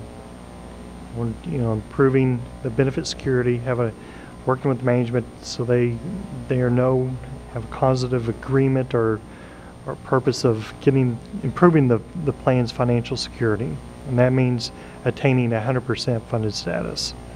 You know, 80%. Once you get above there, you're at a point where you can incur some adverse experience without significant cost increases. With the plan where it is funded now, any future adverse experience will further impact plan costs, and they will go up. They can go up significant. So with that, my comments in terms of benefit improvements, these would entail benefit amendments that increase the unfunded liability, have designed to increase the actuarial accrued liability, or you're enhancing benefits currently provided by the defined benefit plan. So this would include things like subsidized early retirement, increased benefit multiplier, or it could even include supplements and ad hoc COLAs. Okay, these are benefit improvements to retirees. So I'd caution against that just because of benefit security. The Amendment 7 that they're going to discuss about going to the defined contribution plan, that one's different. That one does not increase the actuarial accrued liability. All it does is new employees who would otherwise come into the plan are now going to go to an alternative defined contribution plan. It does not impact the stability plan in terms of it's not going to increase the cost of maintaining the defined benefit plan. Mr. Chairman? Yes. Quickly, in a conversation with our Chief Financial Officer, I remember a comment that he made to me that I would hope that you guys would look at and make a recommendation on, and that would be to use excess sales tax revenue to help benefit the defined benefit plan. Could you consider that? Mr. Lange, you remember that off-the-cuff conversation that we didn't have? I believe the discussion you're referring to is simply getting into what options the board has when there are excess or revenues in a given year above what was in the budget. And in June, we'll be coming back to the board with the annual review of the funds policy. That policy leaves it entirely up to the board discretion. They can choose to do what they desire with the additional funds. One of those options, there is. Let me just put this in context, though. Okay, can we go back to the slide that shows the trajectory of this? Let's go back. Back. That's it. Those are the Okay, right. That's fine. So basically, this has been a discussion that has taken place over the course of 4 years. As fiduciary, accepting fiduciary responsibility for the retirement plan, we interact with our actuarial, right? We look at through committee and then as an executive committee and as a full board, we look at the trajectory of this retirement plan. Over the course of the last 3 years, we've seen some trends that we think go beyond what everybody has experienced in their retirement plan, which is the markets have been down.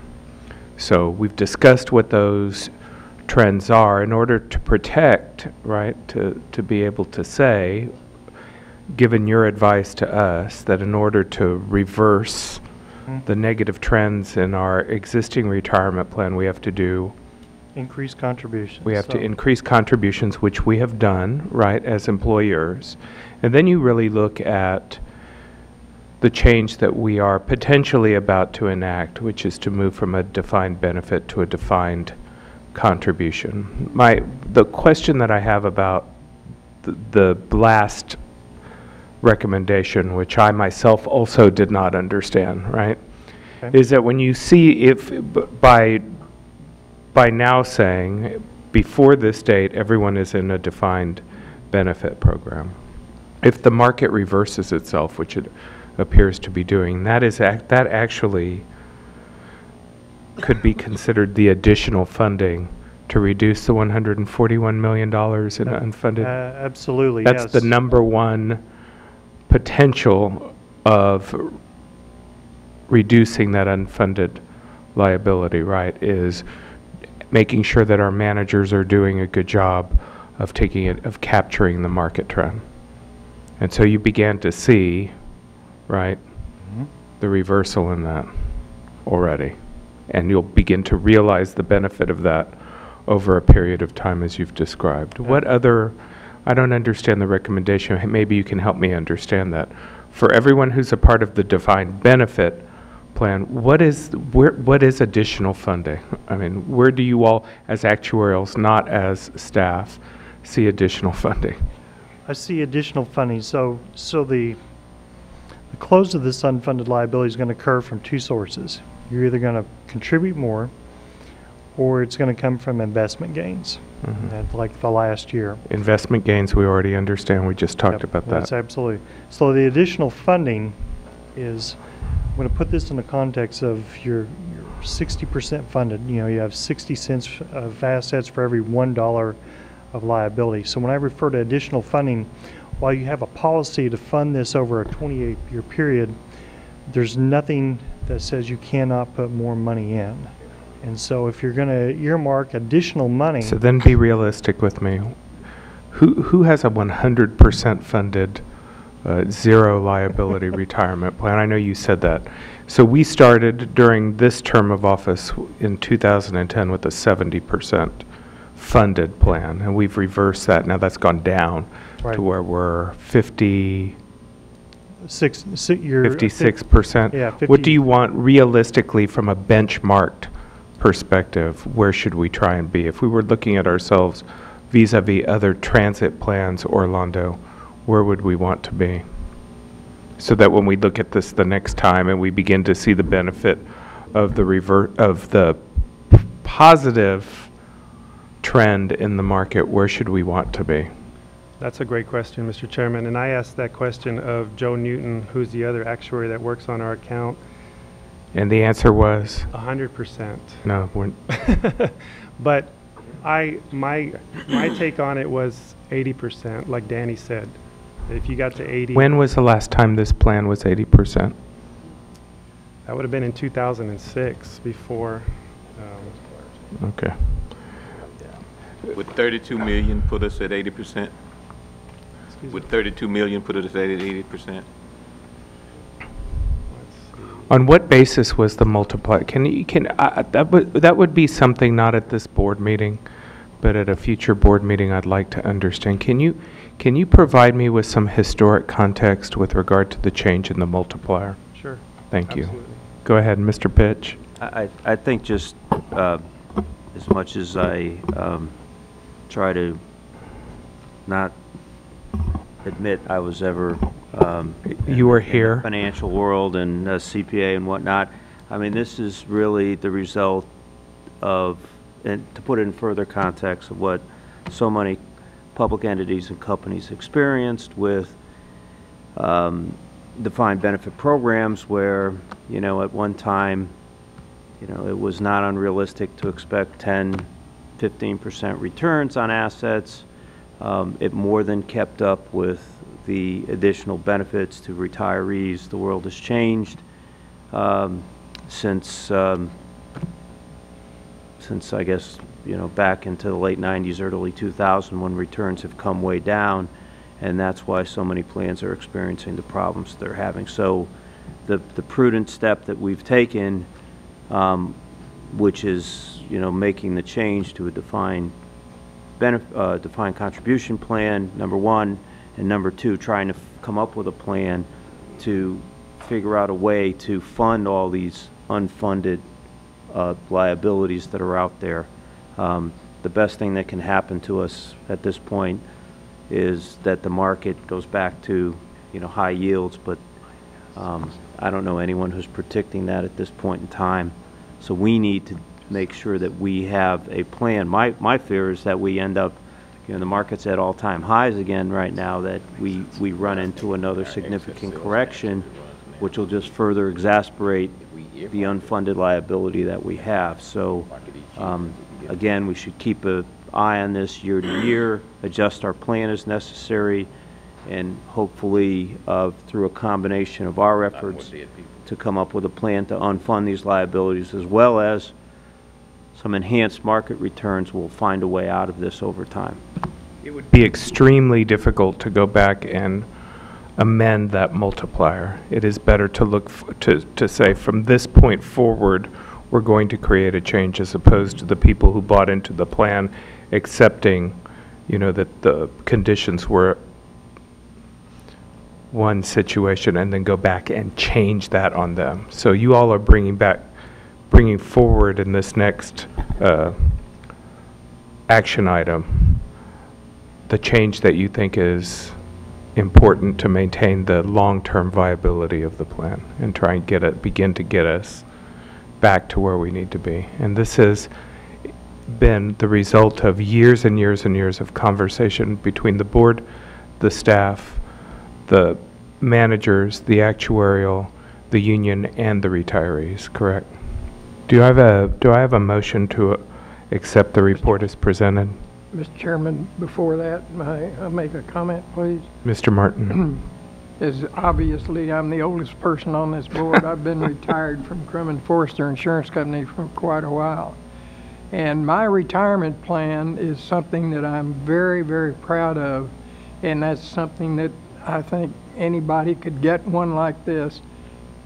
I draw retirement, and I took a lesser amount, but if I should have been deceased earlier, or even when I am, that retirement will continue to my wife until she's deceased. And I think that's an exception, and I took less in order to do that. But I think that's a very important thing and a very important consideration for employees. And our employees who are part of the defined benefit program have that option? Yes, they do. Thank you. Do I have a motion to accept the report as presented? I have a motion by Catherine Thompson Garcia, and I have a second by Mr. Pitch. Any further discussion? All in favor? Motion passes. Item number 9. Again, Mr. Chairman, members of the board, in trying to put all of these pieces together for retirement, we also looked at, as we closed to new eligibility to other new employees, the defined benefit, we looked at opening the defined contribution plan, which you also have allowed us to do by consent. What we need to do today is to approve a record keeper for this. And so I have Patty Hafner here. So this is a new procurement item of somebody who's going to now be watching over our defined contribution plan. That is correct. Okay, so you're here to introduce yourself. Yes. I'm Patty Hafner, and I'm with the Asset Consulting Group. We actually do investment consulting for both the defined benefit plan and are in the process of helping with this board with the decision of who to hire for the new defined contribution, the 401A plan. I'll try to go through this presentation very quickly, but One of the things that we have done over the course of the last couple weeks is to very quickly try to gather a lot of information on the providers that are out there. We did an RFP for investment, and is there, I don't know how to switch the, okay, you want to go to the, we did, this is the steps in the process that we took in terms of trying to come forward with the recommendation for you today.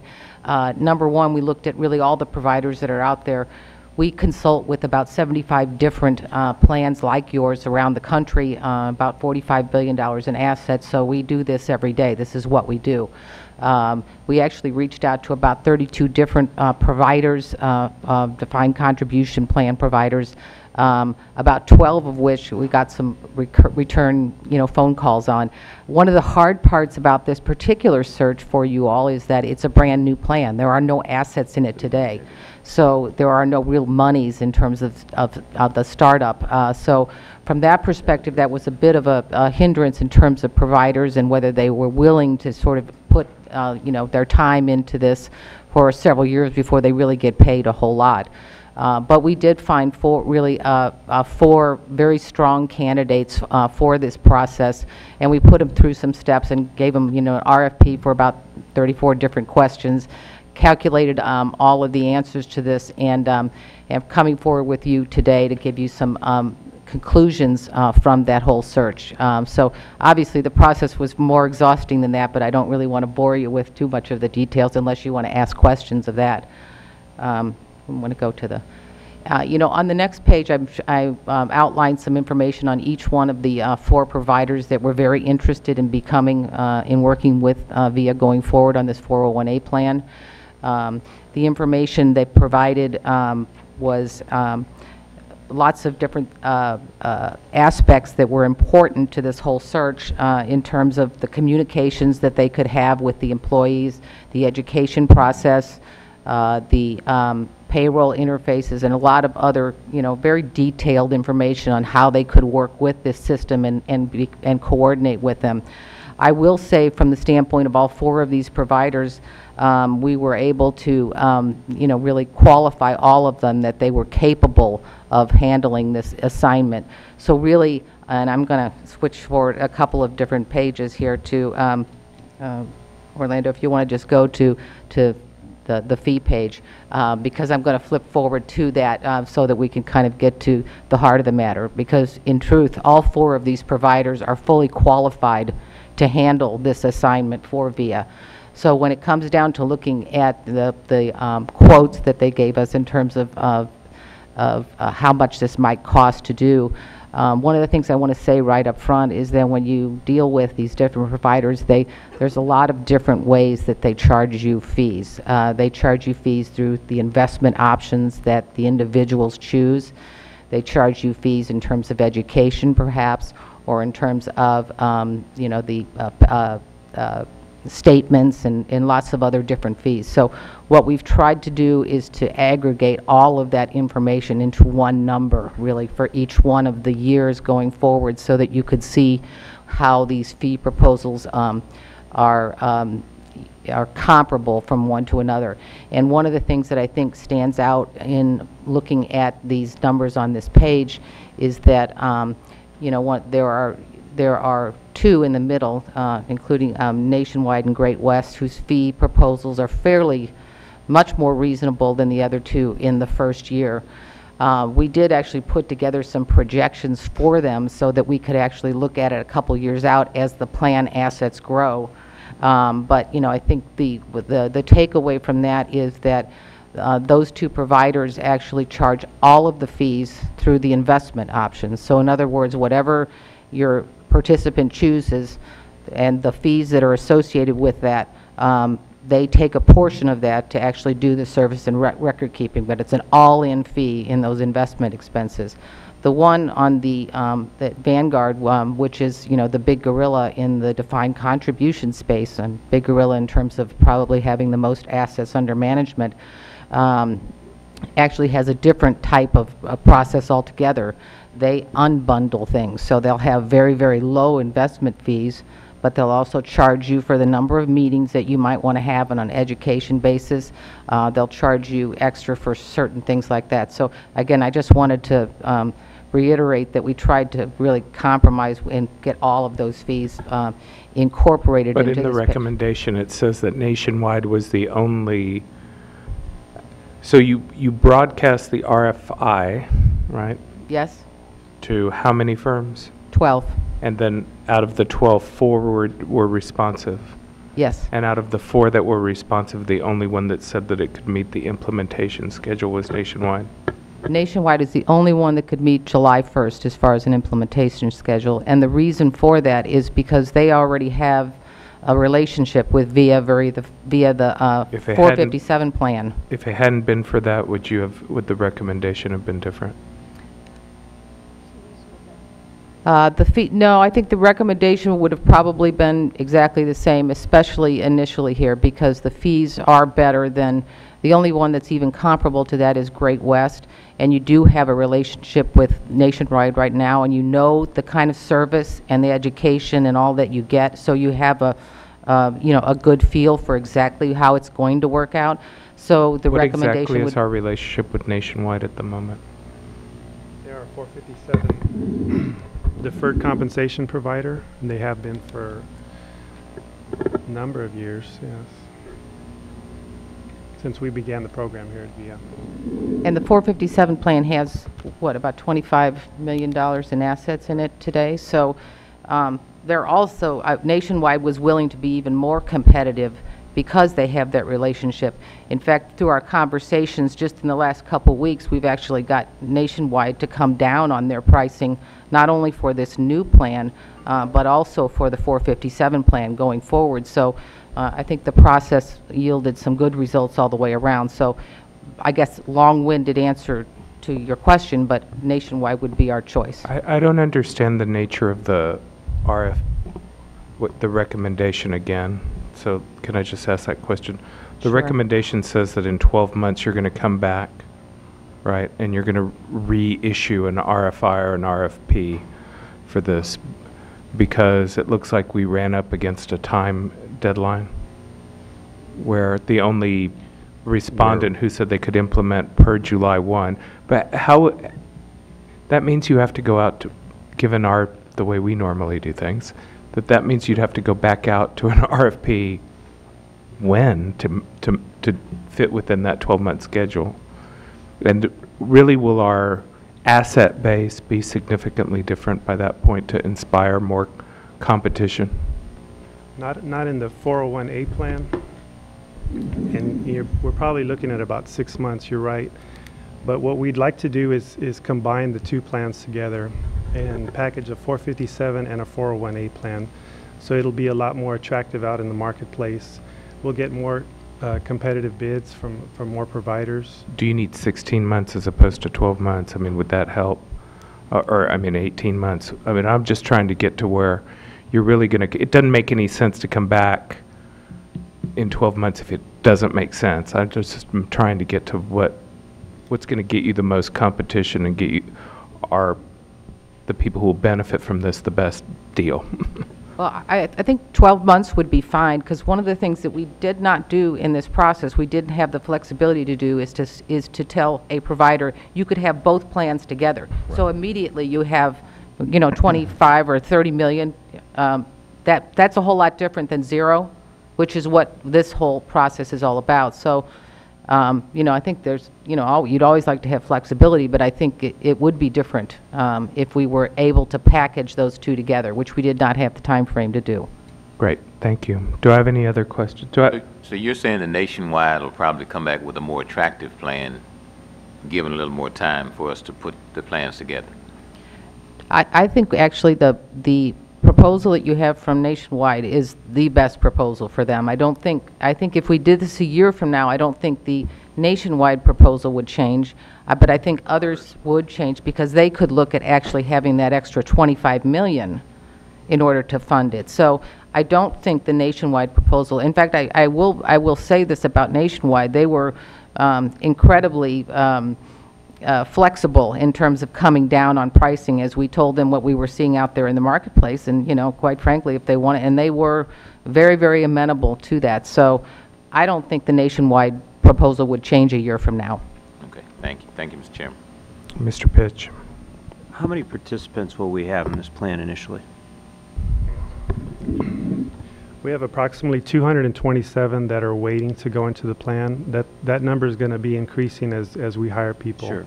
Yep. I guess, you know, we're going from a situation where we have we're going to a self-directed plan, right? So we're going from a situation where employees really weren't involved in investment decisions to now they're directing their investment decisions. I guess my concern is even if we weren't going to change in the short term, you know, what is going to be the education process? What's going to be the resource availability beyond Nationwide or whoever it is? You know, many of us have been through a lot of these where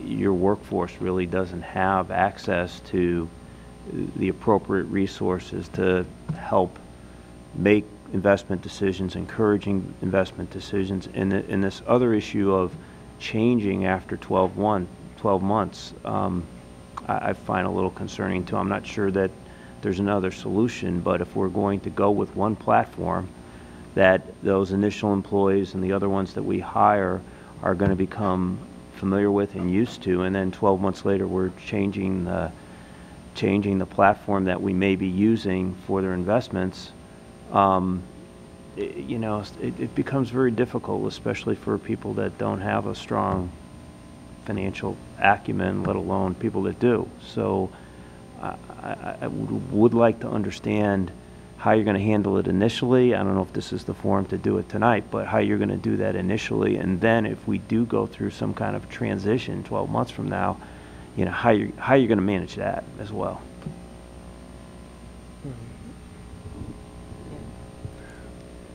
Okay. We've been having these employee listening sessions, and we've been explaining these concepts to them about the whole you're in this plan, defined benefit plan, or you're in a defined contribution plan. So we've also been talking about healthcare and wellness and things that are coming up in the future. So we will continue to do that with our employees. Actually, staff would be available for that. Initially, because of the relationship we have with Nationwide, we don't have the financial advisors on staff to counsel the employees, but Nationwide does. So they would handle the upfront, as they do now today with the orientations. They come into the orientations, they'll do a presentation, and they'll sit down with each employee after that presentation, and they'll explain the options. If they need further counseling, they'll make appointments with them. Now, I'm not saying down the road we couldn't improve on that process, but that's currently the way it is, and we'll continue to support the employees in that role. Next year, we can include more education and training with the RFP component as well. Well, and I guess just to be clear, in the whole RFP process, one of the things that we made it very clear to all the participants here is that we expected some pretty heavy lifting up front when this new plan rolls out. So I think Nationwide is on board with, I think, three to five people that will be available for, you know, weeks ahead of the launch of this new 401A. So hopefully that provides some comfort level that you'll be launching it at least with the greatest amount of effort. You need a motion on this to, I'm sorry. Go ahead. So moved, Mr. Chairman. I have a motion. Do I have a second? A second. I have a second by Mr. Martin. Any further discussion regarding Nationwide? All in favor? Aye. Motion passes. Item number 10. Thank you very much. We appreciate your coming and explaining what your role is and being here in person to help facilitate this transition. Mr. Hom, our 5-year bus shelter program. I've been told to be brief as well, so pardon my acceleration, but what I'm going to talk about tonight is a piece of the capital program that you're going to be seeing over the next couple of months. So this is draft, It's just, as I said, a piece of the overall capital program that we'll be presenting over the next few months to the board, but it's an important piece because it's the place where our customers most intimately interact with our transit system. You know, 25 to 30% of their time is spent at a bus shelter. Currently, we have about 7,200 bus stops. Of those, 1,400 have shelters, another 3,200 have benches, and 2,500 are poles only. So it's about a 20% ratio, shelters to stops. That's about on par with some of the other transit systems around the state. It's much higher than DART. It's about on par with Houston, I think a little bit lower than what Cat Metro has, and they have far fewer stops than we do.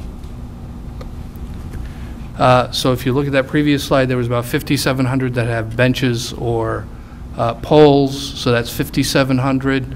4,700 are below the standards by which we would generally provide a shelter. That leaves about 1,000 that do meet the standard. There are 76 that are awaiting a shelter, another 66 that we've already made a determination that a shelter is not viable because of the right-of-way and so forth. So that leaves about 900 shelters or potential stops that could have shelters. Through this program over the next 5 years, we'll hit about half of those. We will hit the half that have the highest number of riders.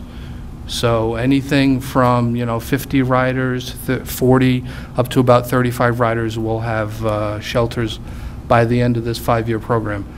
As you know, we have a wide variety of shelters. Can I ask a question about that? Yes, sir. The lag, is this a, can you go back one? So is that a, what is the reason behind this? Why are we not, it appears like we're not where we need to be. What contributes to that? Help me understand it. Part of the ATD funding was to provide a greater amount of sheltering for customers. And so since that time, we have been adding shelters to the tune of now we have 1,400 shelters. So we've been adding a number of shelters, and quite honestly, this 5-year program will bring us to the end of that process. By the end of this 5-year program, for the most part, we will have completed the shelter program. We probably will not be expanding it that much further than this 5-year program. This will bring us to the end. And once you have them, you never go back and rehab them. Well, part of what this program also does is to begin to replace the older shelters that were put in 30 years ago, 20 years ago. Even some of the Tolar shelters, those green shelters. We'll start hitting some of the older ones that were put in say 2005, 2006. Some of those older Tolars by the time we get towards the end of this 5-year program. But those brown domes will go away. Those OBSIs, those will go away. Some of the advertising, some of the historic arches, those will go away. Not all of them, some of them. So if I get to there's lots of mixes and matches. There's some deluxe, unique kinds of stops out there as well. The new shelter design, okay? This, of course, we recently completed. We put up 2 prototypes. It's adaptable to the site. It's modular, so we can put it perpendicular to the road. We can put it at a right angle to the road. You can put 1 unit, 2 units, 3 units, 6 units. You can put them all together. It's a modern design. It incorporates art mostly in terms of the roofing material. The one at Navarro and Commerce has a picture, an old picture of a downtown location in San Antonio. It's powered for lighting. We can also make it solar, and there's places where we can put large information panels. These are the 2 prototypes, the one on the left at Commerce and Navarro, the one on the right at San Pedro and Myrtle. If you look at the survey results, you know, we asked people to comment on them. We got 262 responses, both online and in directly going to the stop and asking people. 32% of the responses were from people who had not visited the stop, so they were just doing it online. We asked them, well, is this better or worse than what was there? 49% say it was better, 11% worse, 16% neutral, 24% don't know because they don't know it was there before because they hadn't been to the stop. In general, the responses have been positive. They like the design, it's clean, it's modern, although I will say you get also, it's too modern for San Antonio, you know, but in general, most of the comments are positive. The major suggestions for improving the design is to provide a rear panel for wind and rain protection, like the existing shelters have, and also to avoid translucent roofing, which most people feel will not provide adequate shelter during the, particularly during the summer months. So we are going through a process to design a rear panel for the shelter and to see what that looks like. We don't have that quite yet.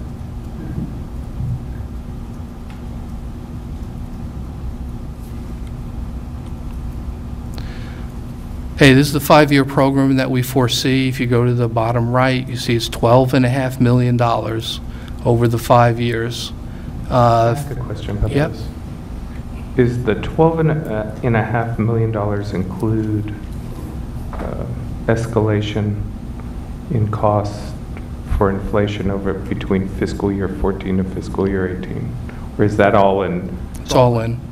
Pardon? It's averaged over the 5 years. We didn't put a specific inflationary factor in there. So you don't have any inflation in it? No. So this may not be the right price. So then let me ask a quick, is there a way to, could we think about approaching this differently? Sure. Is this a pay-as-you-go system? Are we taking money that we're going to find in our budgets over the course of the next few years and pay it as we go? Yes. Okay, so is there a different approach to it in terms of capital costs that could be bonded? Could we consider, we're gonna, maybe there's a way of doing it all at one time and saving money. Maybe there's it just seems like maybe there's a way to address this. You mean to accelerate it? Well, to accelerate it, make it more efficient, eliminate the inflation costs, hire somebody to do, I assume we're going to do this in some kind of construction contract. Yes.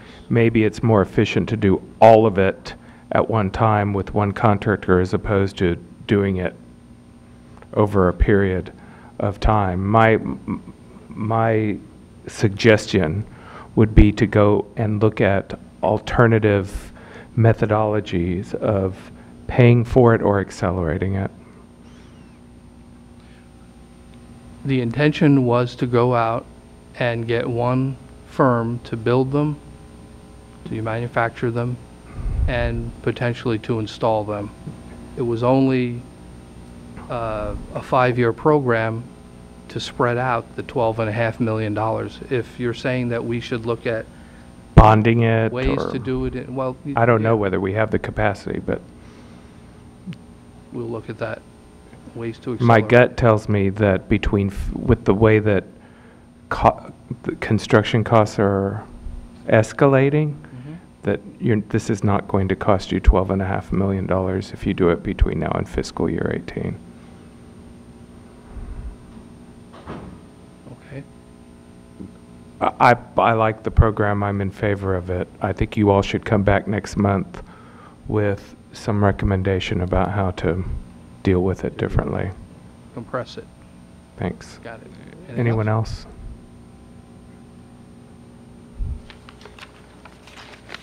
I think we understand the look. We've seen it. Yes. So we drive by it.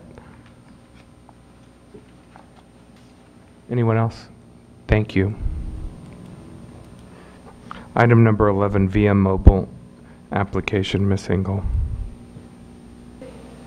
Good evening. We're here this evening to present to you the new VIA mobile app. It's going to be called Go Via VIA. We're really excited about this mobile app and what it's going to provide for our customers and those who use the service. I am joined this evening by Steve Cerna, who's our Manager of Marketing Promotions. And also with us is Mr. Tim Porter. He is the contractor who put the app together for us, and he did a great job in helping us pull this together. He is a local vendor. We're really pleased that he was able to work on this with us. I also want to take a moment before we get started to recognize Tony Cade, who he's our Chief Information Officer, and he, along with his staff, also did a great job in doing a lot of the technical backup work that needed to happen to get us to this point. And our goal is to officially launch this on Monday. We wanted to give you a preview of this app and what it's going to do for our customers. So I'll turn over to Steve. Thank you. Yes, we're very happy to be able to offer our first mobile app to our customers. Before I go into the features of the app, I wanted to give a brief background. As Priscilla mentioned, AppDiction created the app.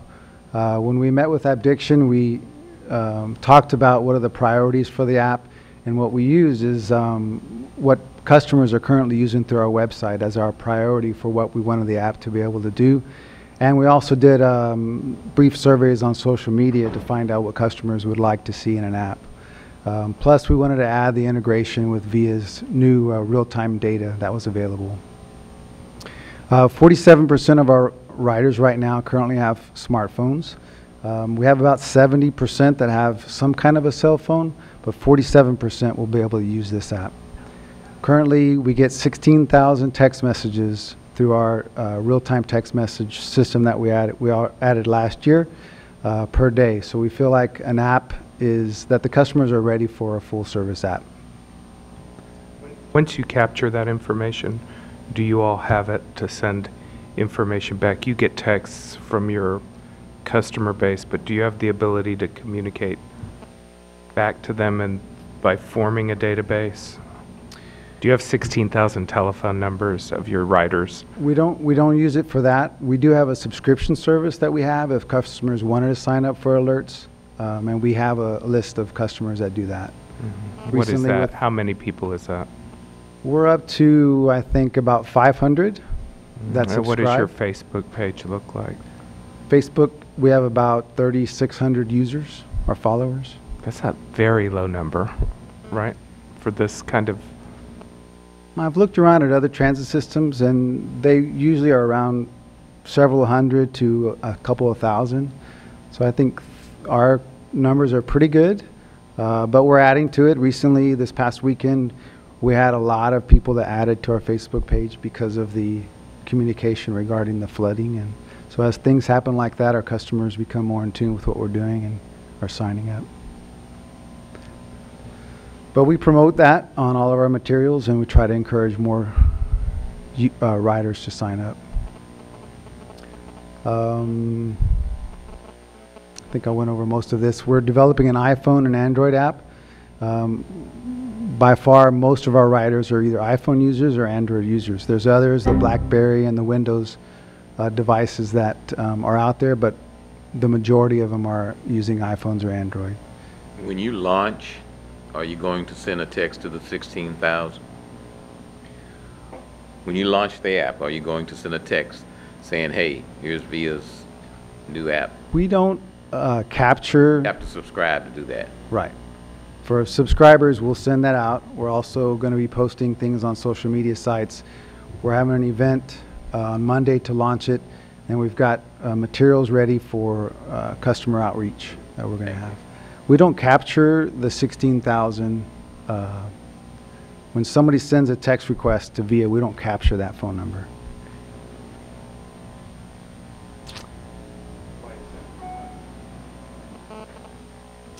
I'd have to ask Tony Cade. Why is that?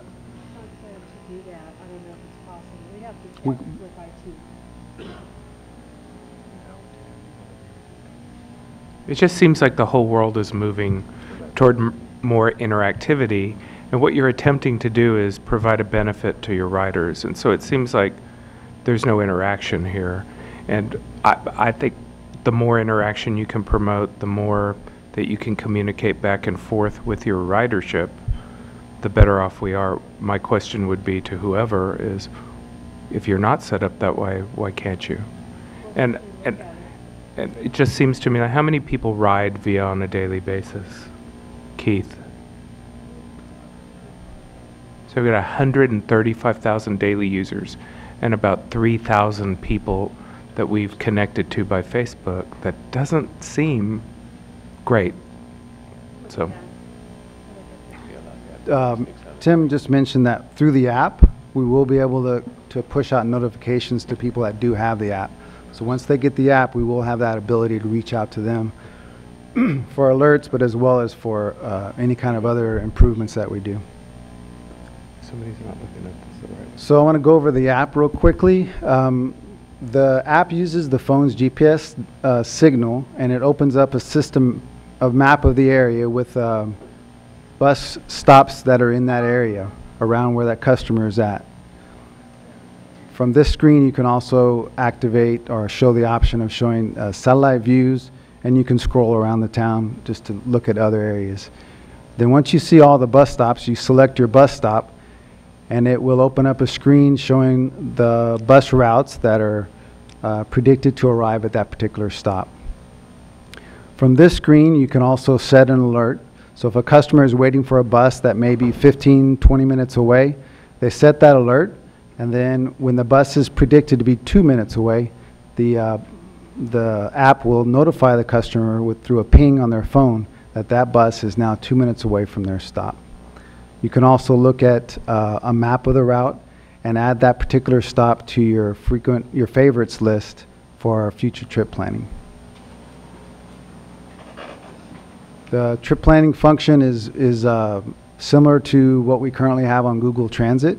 Customers can enter from their favorites list or enter a new address and do a trip plan through the interface with Google Transit.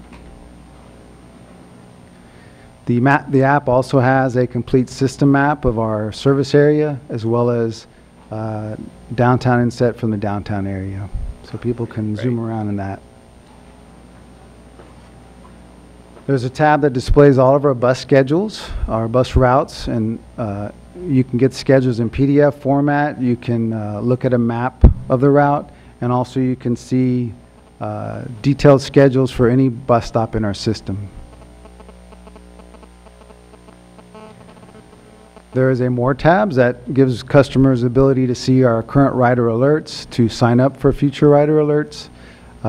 There's links to our park and ride facilities and Facebook, Twitter, and YouTube channels.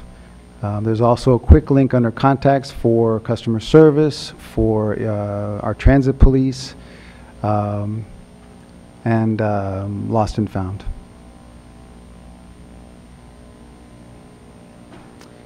I didn't mention it, but we also have a tab for that describes our passes and fares, and there's a quick link to our online store from there. So we're planning a press event Tuesday, I believe, or Monday, I'm sorry. And once that happens, the app will be live on the App Store for iPhone and Android users. And at that time, we'll also push out all the materials that we have ready for the customers.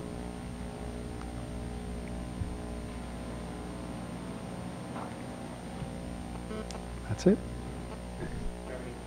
Do I have any questions by the board? Mrs. Briseño. First of all, just want everybody to know who Tim is here, because he's done a great job with this. He knows his business, and he's done some other apps that fall in the same line. So is there anything you'd like to add? No, I just want to say thank you guys for the opportunity. It's been great working with VIA, and we're looking forward to other exciting apps. It's always great when it's a local San Antonio person, so thank you. Absolutely. I hope that we push this out through not just to our existing ridership, but I think that it has the potential of attracting more people to use the service, to use VIA, because since we can't manage with as much frequency in certain scenarios, if you can determine when you need to go out to the bus stop, that solves half of that problem. So, I think it's, I think it's exciting, but I think we need to have broader exposure to the community. So. Mr. Pitch. Do you plan on adding, for us Windows users and BlackBerry users, the app? So right now, research shows that I would say 79% of smartphone users, predominantly iPhone and Android. But we do develop on multiple platforms, so if it ever came up, we can. Okay. The latest number I've seen is the Windows percentage has grown to about 20 or more. So yeah, Microsoft, they're doing a lot of advertising. But you have, I think, you have the capability to Yes. get that done. yeah, the real point is that we don't want to shut people out because they don't have it. So I understand why you would hit Apple and Android first, but I encourage us to add others. And we also, I mean, we look at this as definitely our introductory app. I mean, it's a good app. We think it's very robust, but we've also got a list, a couple of pages long of improvements that we plan on making. We're going to get customer input and then start working on those version 2. I kind of want to follow up on what Mary said, and apps like this are something that's allowing us also to go to riders of choice. Besides adding it was remarkable when I heard the number, 47% of our ridership have smartphones. And of course, it's being user-friendly and easing, more ease for our current ridership. But the idea that I know one of our goals is to go after the rider of choice. And I think this is one of those great ideas, and an app like that would attract, your rider of choice. Yeah, yeah, like a great tipping point toward getting a lot more folks on buses. Just one quick question, in addition to everything that was been said. The end user cannot alter the period of time, 2 minutes, for the alert to 3 or 4. It's set at 2 minutes? Yes, but that's one of our things that we're going to look at modifying. We tested the app internally with some employees that ride the bus, and that was one of the suggestions, that we have that as a customizable feature. Right. Yeah, I would think so. Thanks. Thank you. Looking forward to it.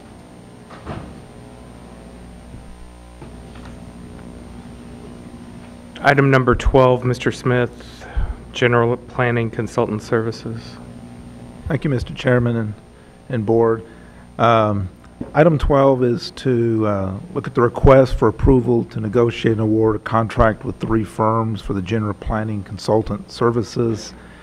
The staff anticipates the need for professional planning support services related to the implementation of the Long-Range Comprehensive Transportation Plan 2035, and requires the services of consultants to provide the production and support for the multimodal transportation-related planning services. Staff went out with requests for proposals, and 9 proposals were received. These proposals were evaluated by VIA Evaluation Committee composed of VIA staff. From the 9, it was recommended that 6 firms be invited to come back and to make presentations to the Technical Evaluation Committee, along with an advisory panel from the board.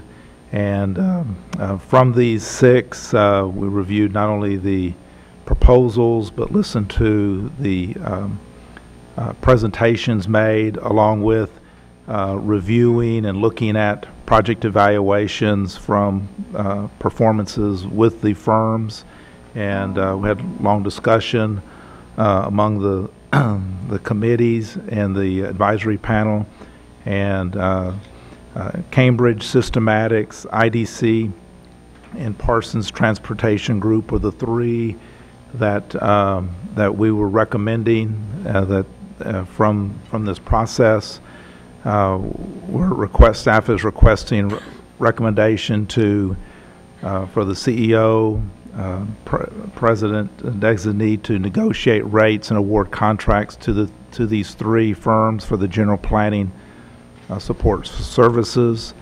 I might make a note that VIA will establish the DBE goals or small business targets for task orders with the federal funds and the SB participation for the task orders funded by local dollars, and this will be done as the task orders and scope of work is developed. There's a resolution along with your agenda item.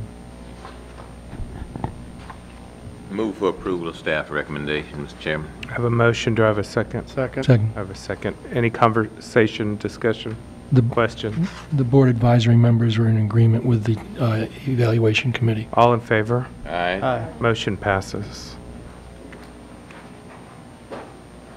Modern streetcar update, Mr. Buchanan. Good evening, Chairman, members of the board. With me this evening is Mr. Kyle Cahey with HNTB, our program manager, and Mr. James Brown with HDR, who has done some of the economic development analysis you're going to see this evening. This evening, we'd like to walk you through another criteria point on our way to getting to locally preferred alternative, and that is the economic development criteria. So with that, I'll turn it over to Kyle. Thank you, Brian. Mr. Chairman, members of the board, pleasure to be here again this evening. There's 4 main points we want to address with you this evening. Just a quick recap on the schedule, recap of some of the meetings and stakeholder discussions we've had in the past month since we were last here. And also, we're going to focus this evening on the economic development criterion that James will be able to address this evening. And all of this is moving toward next week's board workshop where we will have a very intensive examination of the entire spectrum of criteria for the streetcar project. This is the schedule that you've come to know and love by this point in time. We are halfway through the process. If you remember, we started with the universe of alternatives, 16 different alternatives. We evaluated those 16 through a conceptual level analysis.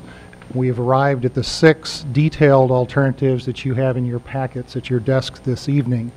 Since April, we have been diving into the evaluation of those 6 alternatives and comparing them against the evaluation criteria that we've presented to you in prior meetings. But again, I do want to highlight that next week we will have our workshop, and then next month, the next 2 months actually, are very, very heavy lifting, where we will have all the information in front of you, and we'll move toward a locally preferred alternative in the July-August timeframe. Very quickly, the last month we've had some great opportunities to meet with some of the local stakeholders. I will just recap this very quickly. I know we have a lot of things yet to cover on the agenda tonight. We did meet last month with the San Antonio City Council during their B session, so we had a great opportunity to have a good, lengthy discussion with them.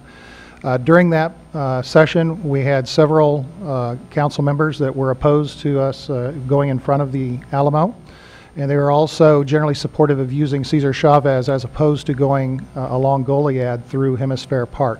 That was a consistent theme that we heard throughout several of our meetings over the last month.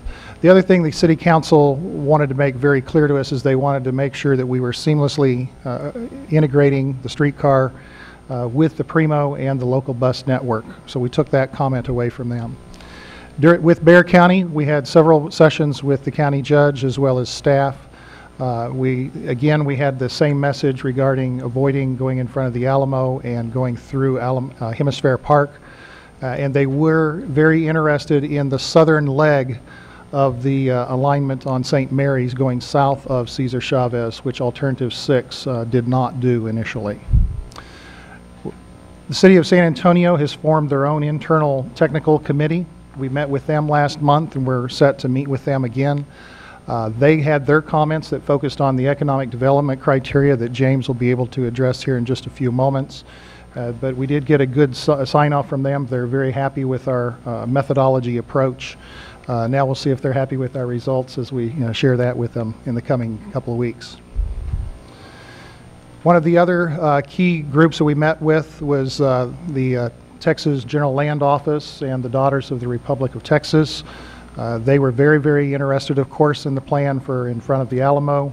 We did get an official letter from the commissioner saying that he was opposed to the alignments that were in front of the Alamo, given their vision for what the Alamo is out there in the future.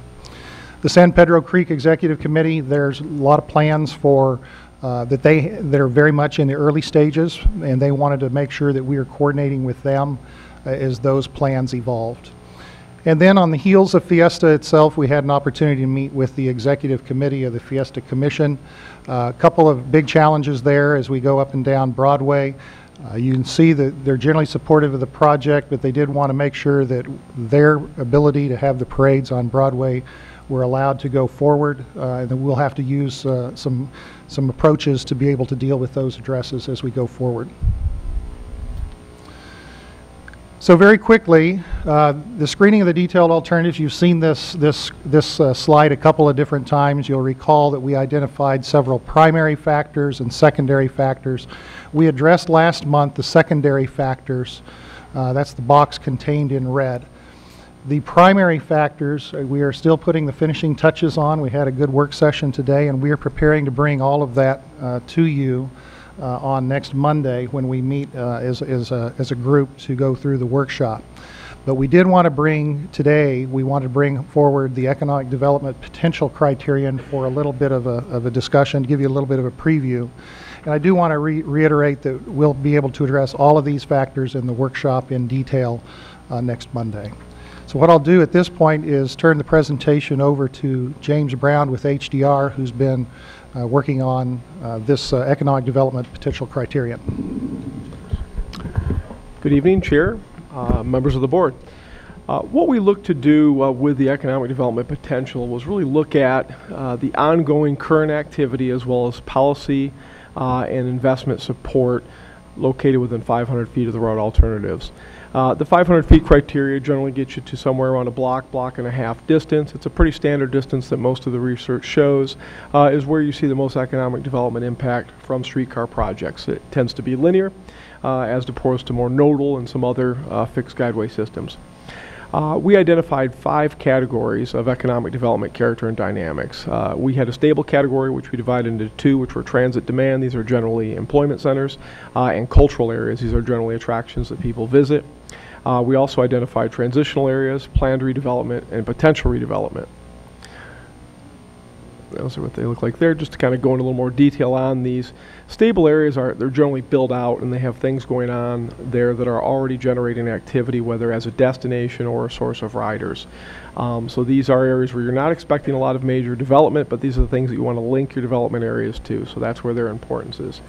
Transitional areas are areas that are currently experiencing investment, under construction, and there's potential ridership generators there, whether as a source of riders or as a destination for riders. Potential. These are areas where the activity isn't currently happening, but where it has been expressed, there's large levels of common property ownership, and there's good potential for development due to access from streetcar. The final category is planned. These are areas that have the similar high development potential where there are actually active implementation plans for redevelopment ongoing. So these are varying levels of activity, both those that are places that are already developed, generating demand and or riders, as well as those places that are on the path to doing so in the future. So we looked at weighting these areas in these corridors. The stable areas, both the employment centers as well as the cultural areas, were weighted ×1. These are things we want to connect to, but they're not going to give us a lot of development potential. There's not going to be new development in these areas. Transitional areas where we see things already happening, these are places we want to connect to, however they're already developing, so they don't need as strong of support as maybe some other areas do. So they got a 1.5 times factor. Areas with potential and the planned areas both get a higher factor, 1.75 and 2.0, in that these are the areas that are trying to happen, want to absorb some of this demand. We're trying to guide demand to these locations, help shape demand by putting the streetcar near them. So they were weighted a little more heavily for that. In addition to development activity and things that are going on, we also wanted to try to make sure that our routes were covering those areas that other policies, other fiscal tools were being used to support development. Those graphics on these pages don't mean anything yet, right? They're just pictures. Okay. little bit of color for you. Got it.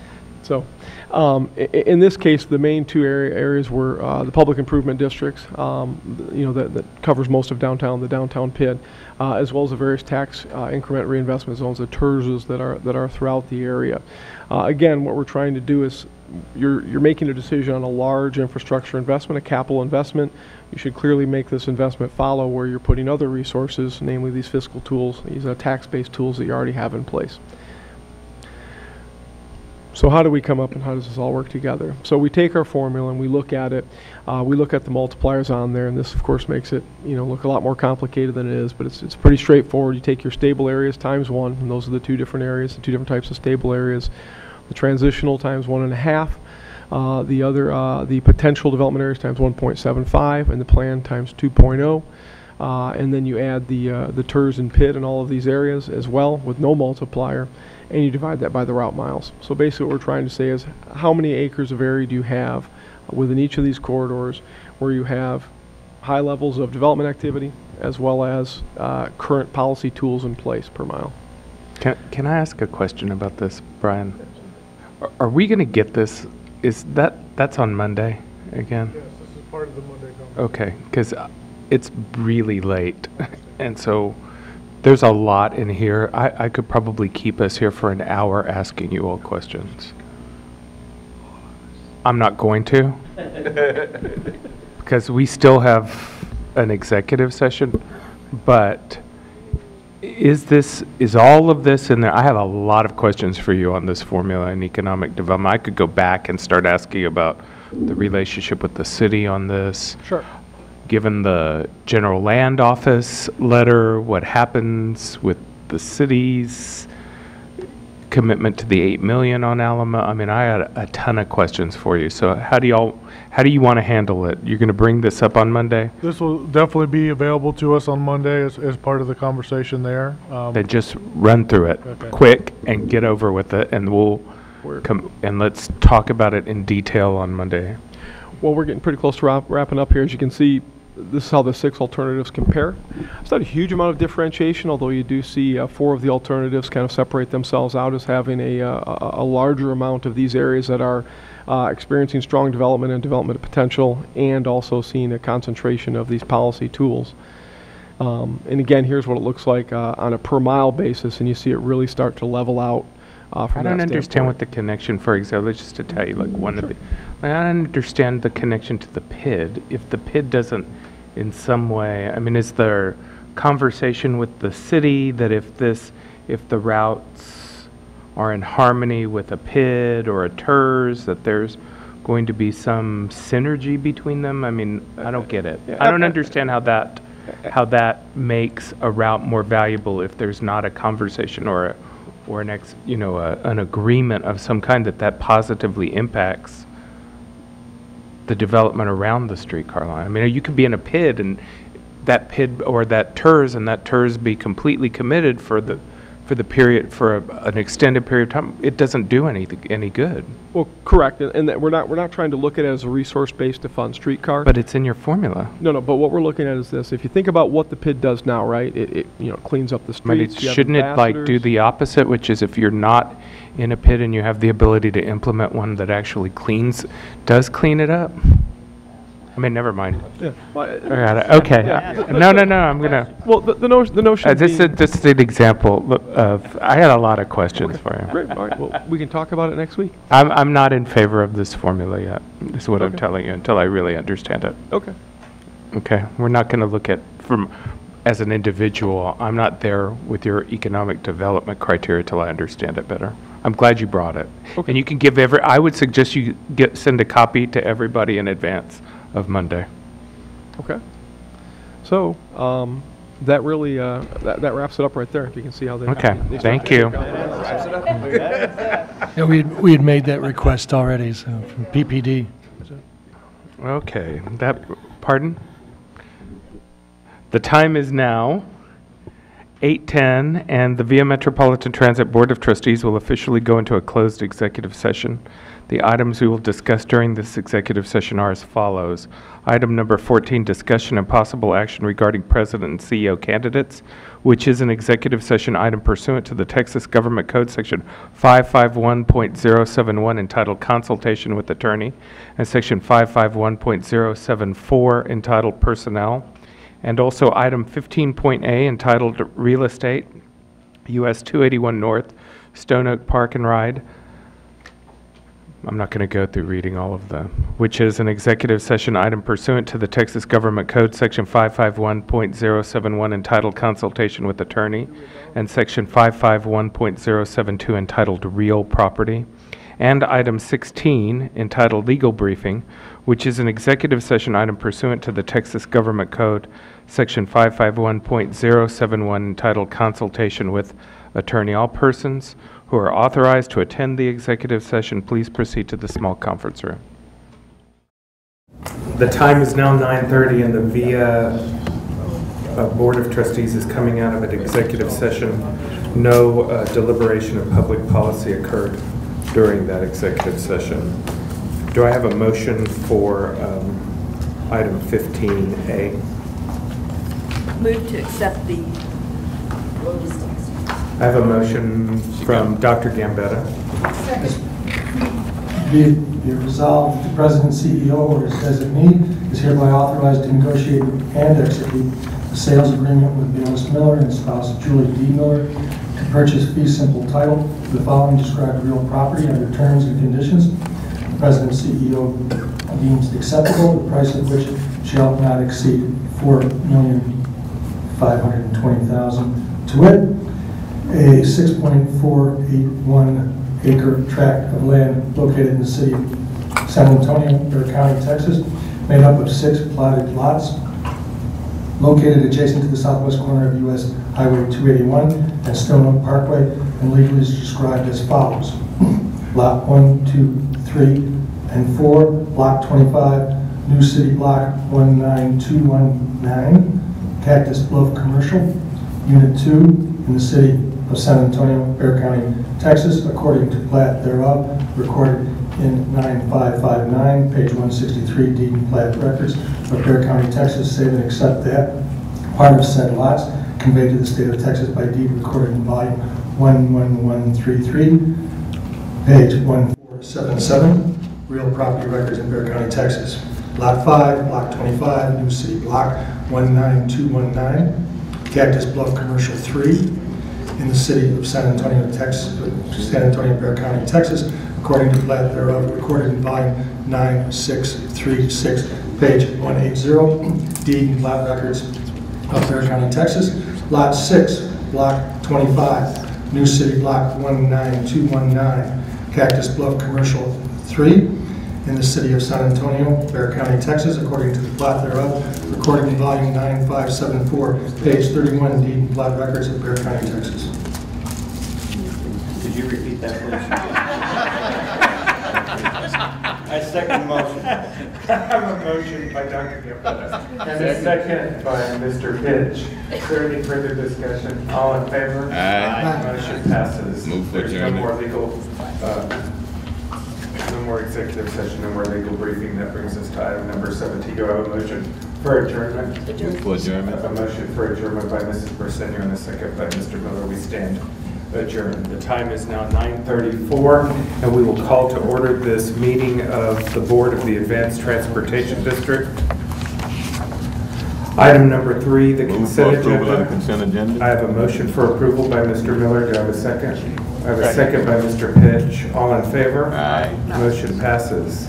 Item number 4, MPO Policy Board composition, which we've heard in our previous meeting of at VIA. Does anybody feel the need to discuss this item any further? There are no action items associated with this item.